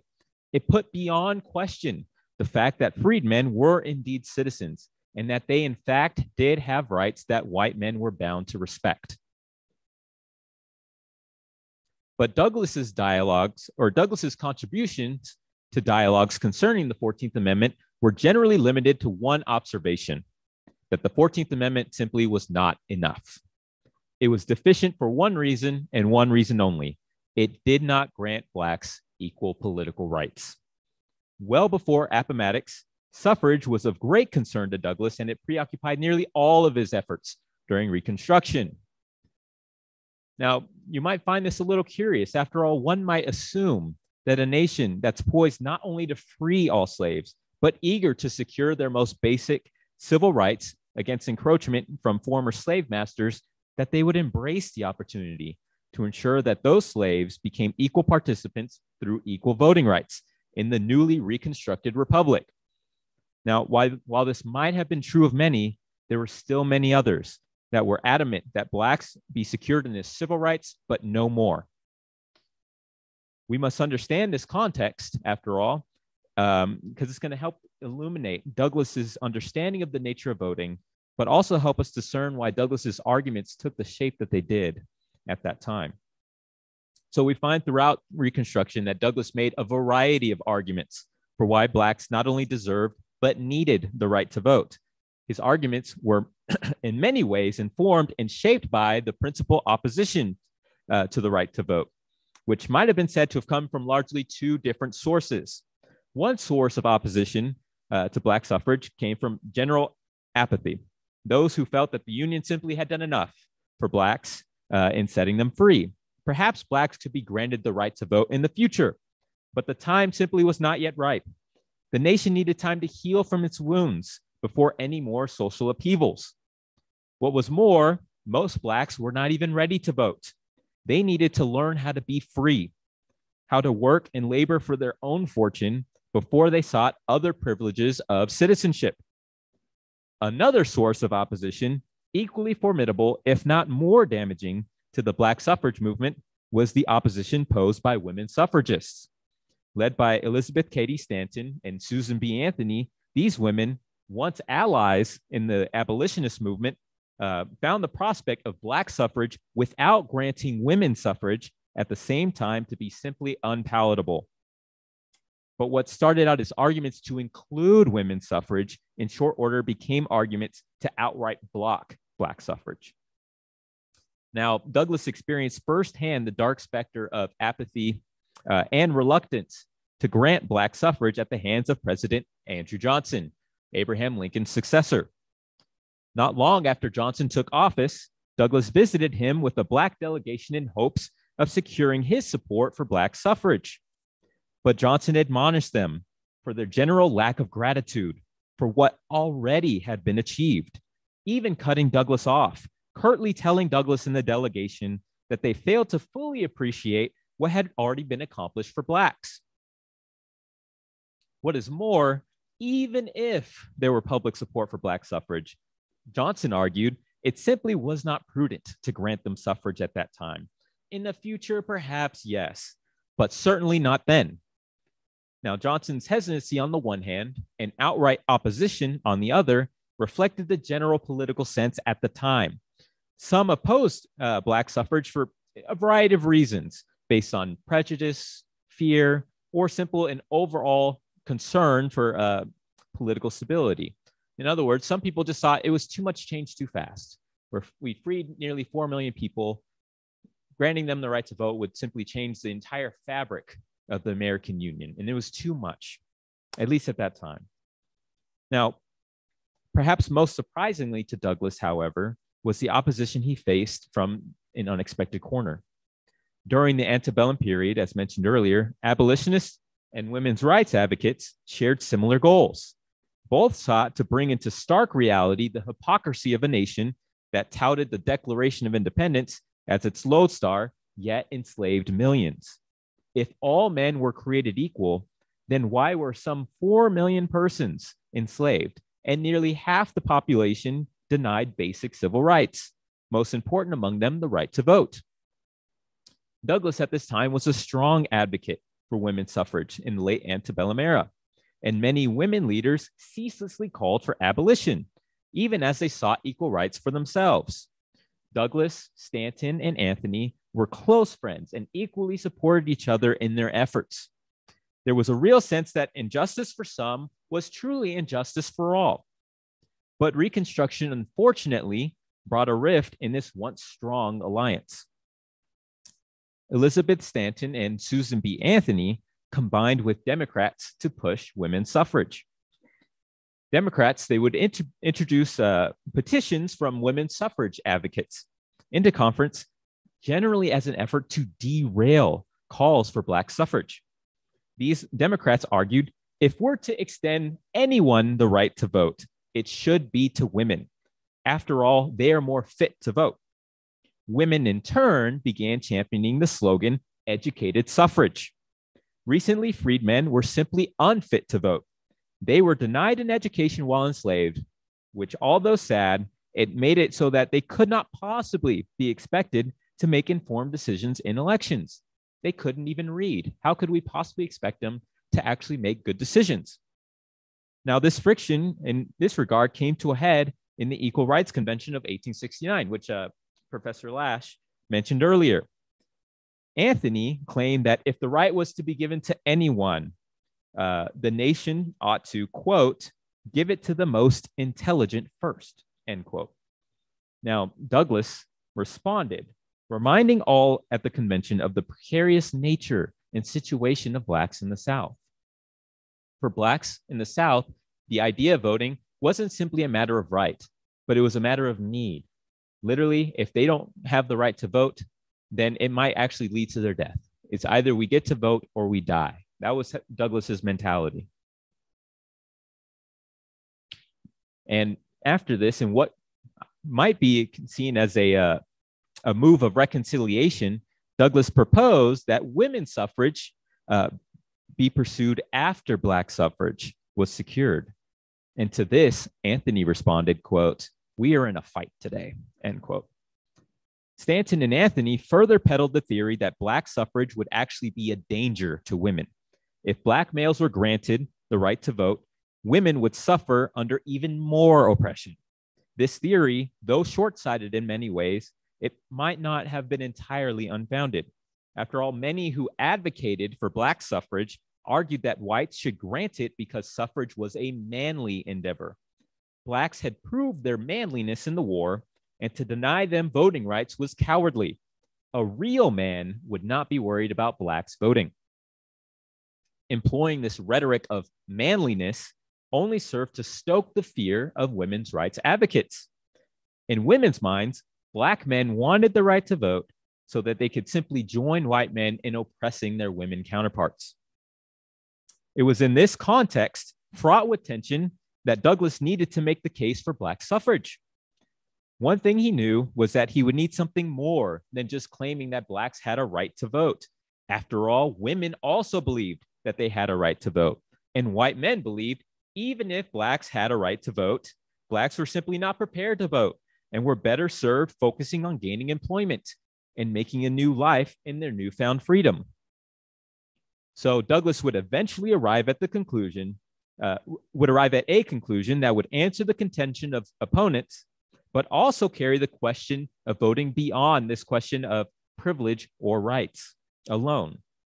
Douglass would argue that voting was ultimately a duty that Blacks had to fulfill, and whites had a duty to grant them that right to vote.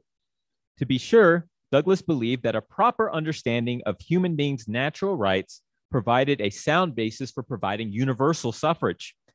All human beings were endowed with certain natural powers. Most important among them being the moral capacity to choose between right and wrong, and the intellectual ability to discern between the two.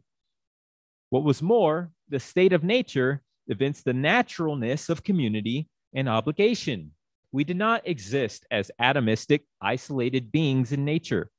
Rather, we were fundamentally social in nature and entered into the social compact or entered into government to mutually assure one another's rights.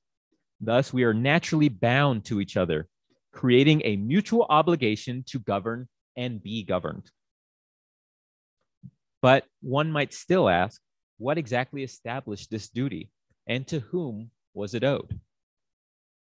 Again, Douglas argues that governments, they're instituted to protect the natural rights of the community which governed it. In return, the community promised to fulfill certain obligations or duties to further the common good of the state. The key word here for Douglas was citizens or citizenship, the marker that designated an individual a part of a very specific political community. Claiming citizenship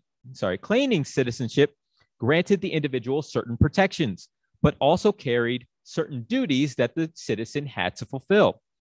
The principal duty among these being allegiance to the community. This allegiance was displayed in many ways, including fighting for the community against all enemies, foreign and domestic. Blacks achieved just this in the Civil War. Throughout the Civil War, Douglas implored Abraham Lincoln to employ Blacks in the war effort. He always quipped, "Why are we fighting with one hand in front and one hand tied behind our backs? Why not employ Blacks in the war effort?" Douglas was adamant about getting Blacks to participate because he thought it would bring the war to a decisive conclusion in favor of the North. But more importantly, it would put Blacks' claim to citizenship beyond reproach. Unsurprisingly, when the Union finally permitted Blacks to join the war effort, Douglas focused much of his energy convincing them to join the fight, and join they did. Now Blacks had proven beyond a doubt that their allegiance belonged to the Union, that the fate of the Union and that of Blacks were inextricably intertwined. Now, concerning these duties, many at the time would actually agree with Douglas that duties were those obligations specifically held by citizens or official members of the political community. Citizens did have an obligation to, for instance, uphold the laws of the community in which they resided, and when the time came to it, to take up arms in defense of that community. But Douglas added this third obligation, to participate in the political process. Just as the first two obligations were associated with providing stability and safety to the country, so too could the community remain secure only if a substantial majority, if not all, of the community exercised their political rights. Douglas made the case for why it was not only in the interest of Blacks, but also whites, that Blacks exercised the right to vote, making three major points. First, all in the community had an interest in preserving the rule of law and maintaining a safe community. This, after all, was the purpose of leaving the state of nature for political society. Though the Civil War had ended, civil unrest and injustices continued to abound. Douglas continually to try to impress on white Northerners the precarious nature of Blacks in the South. Black codes and the like demonstrated that though slavery had ended nominally, it still very much remained a reality for most Blacks in the South. Anything short of granting Blacks the right to suffrage was to leave their future to fortune. The hard-fought gains of the Civil War would have been for naught. Indeed, when differentiating Black claims to the right to vote from women, Douglas again constantly repeated that though voting was a matter of rights, for Blacks it was also a matter of life and death. And inasmuch as the community shared a similar fate, the plight of Blacks was in fact the plight of all. Second, and a close companion to the first, for Reconstruction to be successful, Blacks needed the right to vote. White Northerners risked a second war and reopening old wounds if they did not grant equal suffrage. Douglas pointed to the Reconstruction Acts, for instance, as evidence of this, when Blacks were granted the right to vote in former Southern states, now turned military districts, equitable and progressive constitutions and elections abounded. What was more, Northerners' interests were furthered as Blacks came out in droves in favor of, for instance, Republican presidential nominee Ulysses S. Grant. Blacks had proved to be a viable force for achieving aims of Reconstruction. And there was some evidence to suggest that Douglas wasn't just blowing smoke. Grant, after all, the Republican nominee, actually may not have won the popular election but for Blacks. He beat Richard Seymour by about 300,000 votes, and about 450,000 votes for Grant actually came from Blacks. So for white Northerners, at least, Douglas believed that this created an obligation to see to it that Blacks not only had the right to vote, but that they were effectively able to exercise that right in favor of stability and the Union. Now, while the first two could be simply construed as a duty that citizens had to ensure others could vote, the last reason fell squarely on the shoulders of each citizen individually. Voting, Douglas argued, was an educative endeavor. This was in response to those who denigrated Black suffrage in favor of educated suffrage. Being granted the right to vote placed a certain esteem from the community upon the individual. Each individual, in turn, needed to be worthy of said esteem, causing them to educate themselves on all pertinent political matters so that they might exercise good judgment when they vote. Thus, the general populace would naturally elevate itself as the responsibility of voting, the responsibility of ruling and being ruled became a reality for each and every person. Conversely, no voting rights led to less desire to improve, and individuals were more likely to be a burden rather than a benefit to society. Therefore, the citizen that contributed to the common good would permit others to vote and ensure that they themselves voted. And ultimately, Douglas's efforts were rewarded with the ratification of the 15th Amendment, which reads, "The right of citizens of the United States to vote shall not be denied or abridged by the United States or by any state on account of race, color, or previous condition of servitude." In Douglas's own words, quote, "Henceforth we live in a new world, breathe a new atmosphere, have a new earth beneath and a new sky above us. We were always men. Now we are citizens and men among men," end quote. So that leaves us with this question.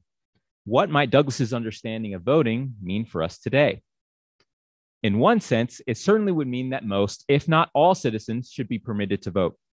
Each citizen benefits from ensuring that other citizens are able to exercise their right to vote. This promotes allegiance to the community, stability in the rule of law, and ensures the common good. On the other hand, each citizen has a solemn duty to ensure that they exercise their right to vote. And human beings being what they are, those who have the right to vote and are aware that their fellow citizens expect them to exercise that right will more likely seek to educate themselves on the relevant facts and make informed decisions. This, in turn, will better promote general prosperity among citizens and ensure that wise leaders and policies are chosen.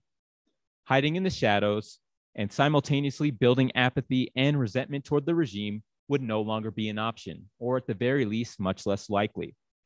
Thus, if we imbibe Douglas's spirit of voting, we too might be able to live in a new world, breathe a new atmosphere, and have a new earth beneath and a new sky above us. Thank you.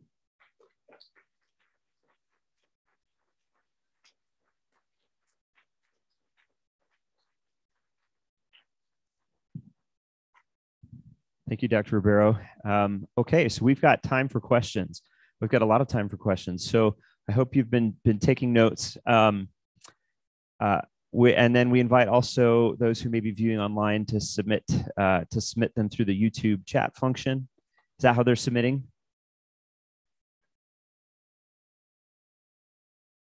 Okay, so for those of you who are online and want to ask questions, email your questions to constitution@uvu.edu. All right, please. My question is for both Grace Mallon and Bradley Ribeiro. My question is that in our research, we found that fear of retribution really was a catalyst for abolition and for the 14th Amendment, in that there was a fear that like there would just be uprising in relation to oppression that was faced in the system. And so my question is to Grace is, how do you think fear of retribution affected freedom of movements specifically? And then my question for Bradley is specifically what you discussed regarding paternal narratives, that if we gave these people the right to vote, that they wouldn't make correct choices for the common good. Do you think that fear of retribution affected that thought? And if so, how?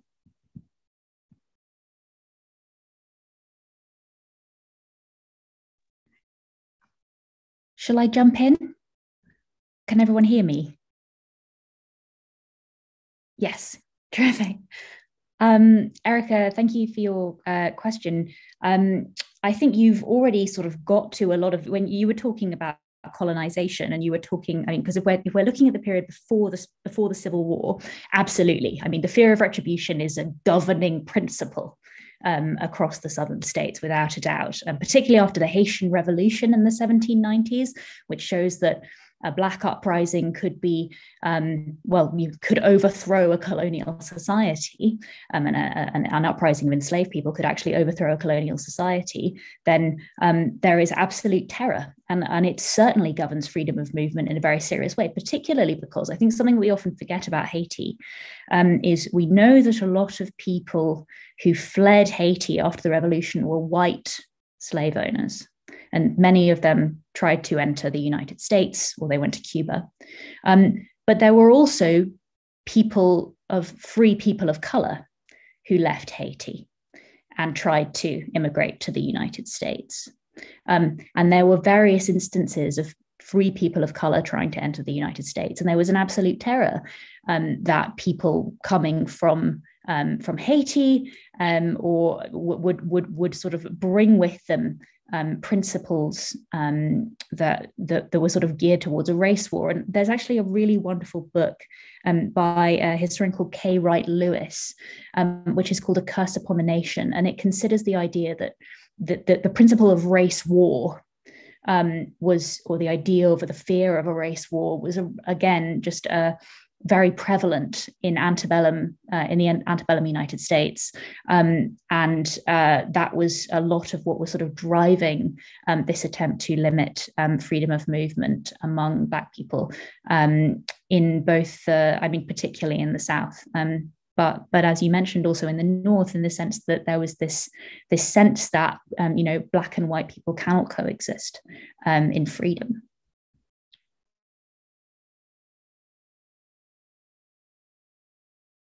With the right to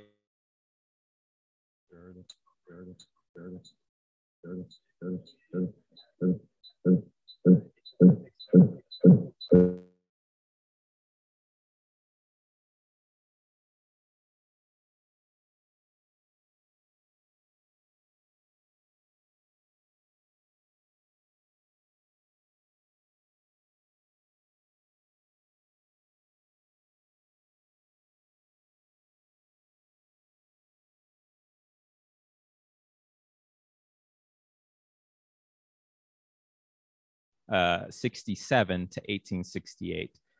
So all throughout the states, you have these referenda on Black suffrage, basically states deciding, should we just grant Blacks the right to vote? And they're being knocked down almost in every single state.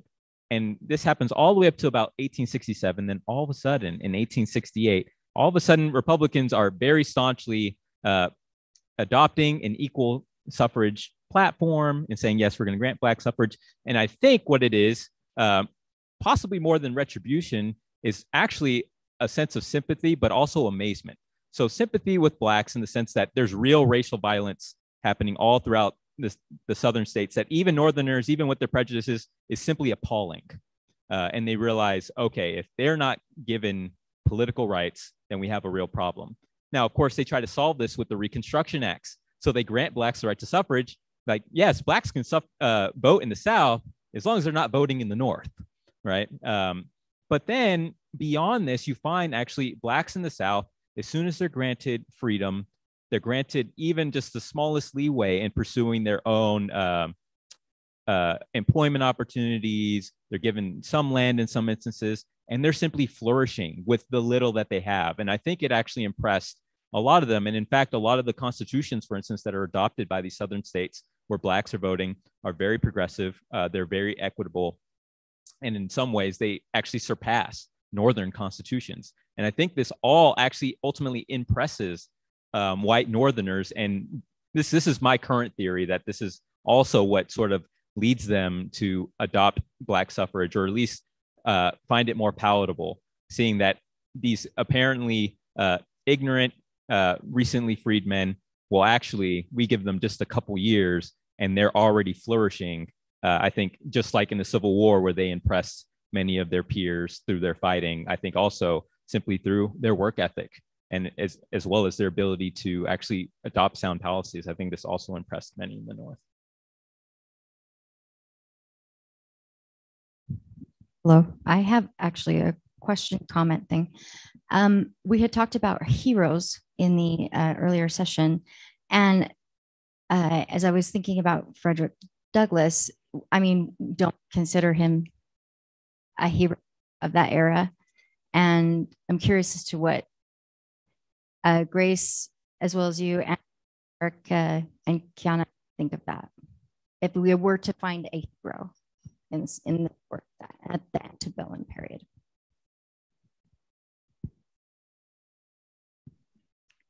I shall have a go.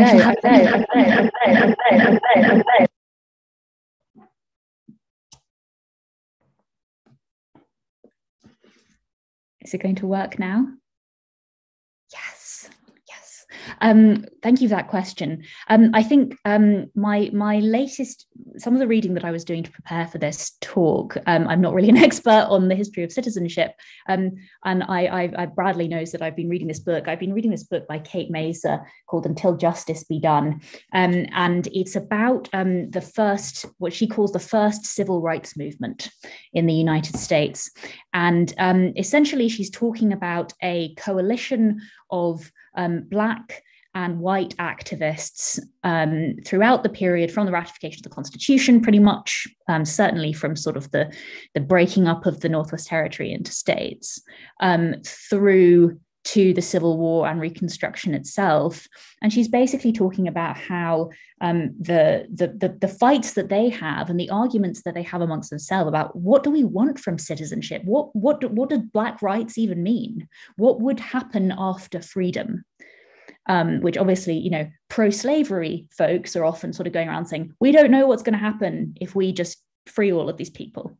But of course, these activists are actually consciously trying to craft policies about that. Then they're actually dealing with this question in the northern states where abolition is being implemented, and gradual abolition and sometimes complete abolition are being implemented. So those would probably be my heroes. Another thing that might be of interest is there's a really fascinating movement called the Colored Conventions movement. Which kind of coexists with or is interlinked with all of these activists that Kate Maser is talking about. There's a great digital project, if you're a teacher, there's a great digital project that's been produced at Penn State University that looks at the Colored Conventions movement. And it's essentially group policy making among African Americans, both before and after the Civil War. And Frederick Douglass is involved with the Colored Conventions movement as well. So it's sort of a broader body of people who are doing that kind of work. Question, it's a fraught one. I mean, especially in our time when we're re-examining many historical figures. And in some respects, you could re-examine Douglass in some respects. So for instance, I mean, we always paint a wonderful picture of Douglass, and I think rightfully so. Does it change our perception of him when, let's say, we learn that Douglass, in order to promote Black citizenship, always tried to juxtapose Blacks from American Indians, and mentioning how Indians were simply incapable of assimilating into American society. And this is what differentiated Blacks and what made them sort of equal parts to whites as opposed to Indians. Does that change our perception of him? The way that I think we ought to consider these things is we often like to impose our own, let's say, 2022 lens upon the past. But we forget that, let's say, being prudent, or what makes a hero is doing what's necessary at the time in which it needed to be done to ensure that progress towards justice is achieved, right? Another way we might put this is someone who's prudent or who is able to achieve the politically possible at the moment in time. And in this sense, why I think Douglass is perhaps the greatest statesman that the US has ever had is because I don't think anyone was able to, let's say, move or advance justice in the way that he could at the time. And just to show why even he had to make difficult decisions, again, this friction between Black suffrage and women's suffrage. Before the Civil War comes to a close, he has this interesting article where he says, now's the time for us to seize the opportunity to secure the rights of all. And he mentions that if we don't seize this chance right now, we might not have another chance in maybe 50 or 100 years. And it was rather prescient that he said this because what happens with women's rights? We don't actually get there for almost another 50 years. But nevertheless, while pushing for Black suffrage, he decides to set aside women's suffrage. And in his mind, he thinks, and rightfully so, if I table this, we might not be able to get women's suffrage for another 50 years. But I think he understands at the time he has to achieve what is simply politically possible. And sure enough, right after the 15th Amendment is adopted, right after it's ratified, his very next article in the newspaper is what? The claims for women and having the equal rights to vote. So he's right back on that train, right? But nevertheless, he had to make a difficult decision. And sure, we can indict him for making that decision. But sometimes it might be more helpful to judge these figures in the past according to the terms in which they had to deal with. And in that sense, Douglass was certainly a hero. And as Dr. Mallon said, I think we can find several others. I hate to go backward. Is it on questions, but the question about why Republicans changed their opinion and were more supportive after 17 or 16, whatever, 1868 for the right to vote. I liked your reason, but was there not just some practicality of, wow, you know, if we support it, they're going to be Republicans and they're going to vote for us? I mean, which did last for a long time. And I mean, I guess if you draw those connections, right, if white Northerners and mostly Republicans are saying, oh, if we give Blacks the right to vote, they're passing equitable, progressive constitutions and they're passing good policies. What kind of policies are they? They're Republican policies, right? So in that sense, yes, there's the real practicality of, well, if Blacks vote, they'll vote for us, right? But there's still a tension in the party, right? And you see this with Douglass when, for instance, 1864, Douglass, let me backtrack a little bit. Douglass was not a fan of Abraham Lincoln in his early years, but by 1864, Douglass is, let's just say, on the Lincoln train, right? And he's actually stumping for Lincoln across the US. And you have many Republican leaders who want him to stop, right? Because they don't want to be associated with Blacks. And even leading up to even 3 years later, even though Blacks are voting for Republicans, there's still a strong sense in the party, do we actually want Blacks associated with us, right? And so there's still these like really fraught tensions. And so it's an interesting time period. And that's why I haven't exactly put my thumb on what really happens, right? In just a year's time, right? When Republicans themselves are in some cases shooting down Black suffrage to all of a sudden adopting, no, we need Black suffrage everywhere in the Union, right? Dr. Mallon, do you want to? Next question. Back here. Okay. Coming down from the top.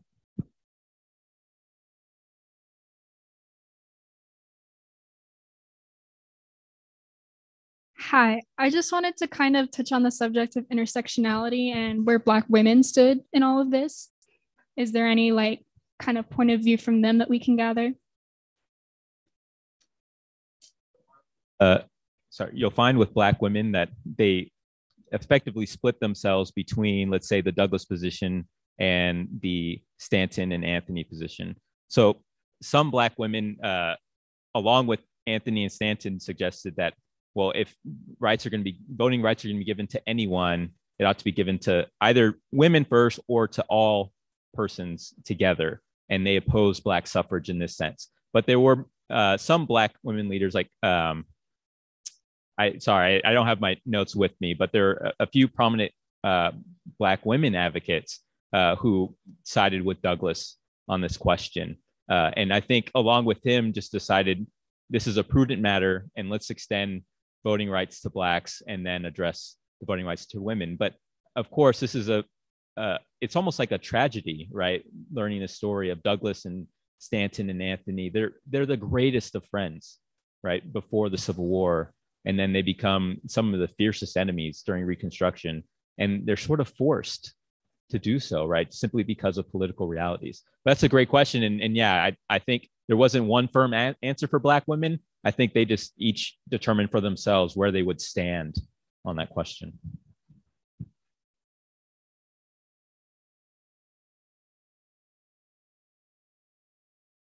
Next question. Thank you. All right. So my question is kind of nuanced, but I wanted to kind of see if we could clarify a clarification on the idea of where economic equality is used to hold people down versus racial. What that is, it seems like 16th, 17th century laws based upon an economic issue that they're worried about. Didn't matter what race you were. If you were poor, you were going to be a problem for the state. And then it seemed like, is there a way we can kind of start to say that it started to change to where it wasn't just you were poor, then they it to race. And almost like before the Civil War, it's poverty in general. After the Civil War, Jim Crow laws did affect poor people. However, they were definitely being targeted to disproportionately affect Black people because of race. So I just want to see, is there a way to kind of, is there like a turning point, or this seems like a really good sticky point where that starts to occur, where it's not just class separation, but now we're starting to do racial separation that starts to separate. Now that's the distinguishing factor for the oppression of like Black people in general versus previously it was economic. The Black people just happened to be in that same economic class to say immigrants and Irish people that were, I mean, even in propaganda, they were being drawn similar to one another. But then after the Civil War, was it more of just now it's racially driven? I would love to answer that. I think this is sort of a really crucial point, isn't it? How are these intersections being used to discriminate in various ways? And I think the best explanation is, okay, so there are a set of laws that discriminate against Black people that exist from the 17th century onwards in British North America. So it's very important to bear in mind that there is a whole set of laws that governs slavery and that governs, that restricts the rights of free Black people as well. Okay, so there is a whole set of those things, and they exist in every state, or every one of the colonies that becomes a state, right from the north and down into the south as well, because slavery exists in the north as well, and that's based on race. There's absolutely no doubt about that. What's quite interesting, though, thinking about this question of kind of intersectionality, which is also the word that we can use here, I guess, as well, is what seems to happen is that obviously abolitionist sentiment is rising in the sort of after the American Revolution, particularly. Obviously, there are people who believe that slavery is wrong all the way through, and there are people before the American Revolution who believe that slavery is wrong. And particularly after the American Revolution, we start to get the rise kind of a fiercer abolitionist sentiment, particularly in the North. And it starts to look bad to pass a set of laws. If you're in Ohio, so Ohio is carved out of the Northwest Territory. And as Professor Lash mentioned, the Northwest Territory is designated to be a slavery-free zone. And the states that spring up there are aware of this. They're not always happy with this. Politicians in those areas are not always happy with this, and they try to resist it. But ultimately, they realize, okay, we're not going to be able to get away with actually having slavery here. But we still don't believe in racial equality. In fact, we actively dislike Black people, and we don't believe that they are equal to white people. Okay, how can we, and we'd quite like to impose various kinds of laws that are going to oppress Black people. We don't like poor people either, and we would prefer, and we would definitely prefer that they weren't, a burden on the taxpayer, which is that same language that we hear today, right? We don't want poor people to be a burden on the taxpayer, particularly in areas they don't come from. We also believe that Black people are more naturally inclined to be lazy, that they're more naturally inclined to be poor. And they're also going to interact with this sort of question of, people becoming a burden on the taxpayer, on the community. So one of the really interesting case studies in this book by Kate Mesa that I just held up is basically about the fact that in Ohio, I think it was in the 1840s, but I can't remember exactly, there was this very debate took place. Okay, so Ohio tries to pass an anti-Black law that discriminates specifically against Black people and tries to prevent, to sort of end their freedom of movement and various other things. But there's a lot of activism against this from Black activists and other folks who are sort of saying, no, this is discriminatory, this is supposed to be a free state. So the same legislators who were sponsoring that law go away and they redraft the law and they turn it into a vagrancy law. And it just says, if we think that you're going to be a burden on the community, we reserve the right to take certain actions against you. So you see in this case study, what's kind of extraordinary is that it's the same, it's got the same goal, but it's been reframed from an anti-Black law to an anti-poor people law, right? But it's designed to have the same effect. And I think that's sort of how all of this plays out. I hope that provides some kind of answer to your question. And I think Bradley may well have something useful to add to that as well. Spot on. I think that's right. And yeah, it was the 1840s as far as Ohio is concerned. But yeah, there's a real problem of like right to travel. And this is an interesting problem that Northerners, it's an interesting era to study because on the one hand, especially anti-slavery advocates and abolitionists, they are staunch in what they understand to be privileges or immunities of U.S. citizenship, one of them being the right to travel. And because, as Dr. Mallon mentioned, Southern states were imprisoning, let's say, free Black sailors whenever they came into port. And this made Northerners just completely upset. They didn't understand, but also they thought that the Constitution bound these Southern states to allow Blacks to travel freely. But at the same time, they didn't want Blacks traveling to their states. So it's a really interesting tension to study at that time.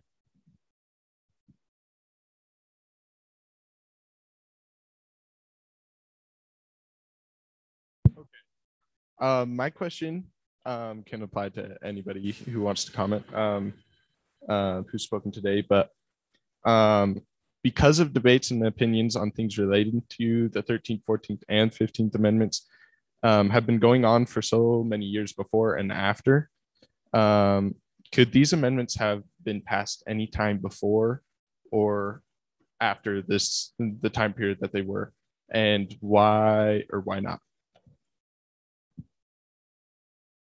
I mean, the counterfactuals are always hard to answer. My best guess, at least from what I've studied, it'd be a resounding no. I just don't think that the 13th Amendment, let alone the 14th or 15th Amendment, could have been passed anytime before, let's say, there's assured Northern victory over the question of not only Union, but also on the question of slavery, right? And this draws a little bit from what Professor Lash mentioned. There's so many contingencies, and even when it was passed, at the time it was passed, it wasn't entirely sure, especially, again, the 15th Amendment. If you actually look into the record on how the 15th Amendment is passed, let's just say there's a little bit of dodginess on how the 15th Amendment was actually ratified. And there is a plausible, or let's say a fair argument to suggest that the 15th Amendment is not constitutional. But nevertheless, I mean, our constitutional practice has liquidated that question, and yes, it is constitutional. But that's just to show that even at that time, these questions were highly fraught. They were highly tenuous. So to look at history and to suggest either everyone, they were all racist and they're all prejudicial, or to suggest that they were all anti-slavery and all wanted freedom is a simple, it just does not account for history in its fullness. It's a tension that existed then, and we have our own tensions today. I don't know how I can provide much of a better answer than that. I mean, it's such a, evaluate every single thing that happened in US history, right? There's actually a great article. I think it's in the American Historical Review. It's by a very famous historian of the American Civil War. And it is a counterfactual about what would have had to happen for the American Civil War not to happen. And it's focusing particularly on the question of the Mexican War, 1846 to 48. And it's something that, again, that doesn't excite me hugely. It's not really something that, if you're interested in the history of sort of all of these big questions that we're thinking about now about rights and, citizenship, I mean, it might seem that like it's in the background, but those are the kinds of things historians have identified as being like, okay, well, if you plot out all of the events and how this could happen, then maybe if we had just taken out this guy and this guy hadn't been elected president, and Henry Clay had become president this time, such. I mean, I often think I don't know if I have the mind to sort of calculate all of these things. But I think one thing that I did want to mention as you were talking is something that is interesting that Erica and Kiana pointed out, obviously, is the Corwin Amendment. Maybe this could have gone one of two ways, right? I mean, we could have had slavery becomes constitutional. It's not that far off actually happening. And slavery doesn't have to end in the 1860s, because slavery doesn't end in the 1860s in the Western Hemisphere. And I think that's really worth bearing in mind, thinking about who's a hero and who's not as well, right? As Professor Ribeiro was mentioning. Slavery doesn't have to end then. It's going to take a lot to get slavery to end at this point, and it does. I just wanted to weigh in briefly on that fantastic question and throw another wrinkle into the discussion. Part of what we're addressing here is if it hadn't happened then, maybe these amendments wouldn't have been passed until much later. I want to raise the possibility that we could have had the 13th Amendment much earlier. That in fact, prior to the invention of the cotton gin and the development of that particular industry and the value that it gave to chattel slavery, right? Slavery was actively in question in all the mid-Atlantic states. It was only in the deep South that it completely committed itself to chattel slavery. So you had major constitutional treatises and activists in Virginia calling on Virginians to end the practice of slavery. And so there was a moment, there were a few decades not long after the adoption of the Constitution, in which the country was not only divided north and south, you had very major political factions within those, those high South states that were willing to think about ending slavery. After the end of 1808, you end the traffic of slavery across the ocean. So I think we could have had it sooner had it not been for money. Had it not been for money. I also just want to further complicate your question, because we're looking at abolition from a national perspective, but it's also completely possible that we could have just exported the economy of slavery outside of America. Because if you think about it, the United States was just becoming a global empire at that point. And with colonization and with various, like Grace mentioned Henry Clay, he was a staunch abolitionist of sorts, but he also deeply believed that after abolition, only white people should live in America. So we could live in a world where all of the violence and cruelty of slavery is simply exported from our view.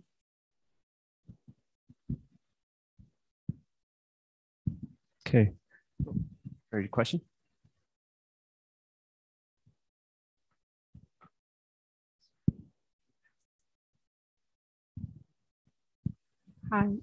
Hi, my name is Moika, and I wanted to know what inspired you guys to go deeper and learn more, because I think what you guys said was really interesting, and I want to know what kept you guys going. I can at least speak to Douglas. Well, Frederick Douglass, I would challenge anyone to read more than one speech of Douglass and not want to go further. I mean, he's just that captivating of an individual.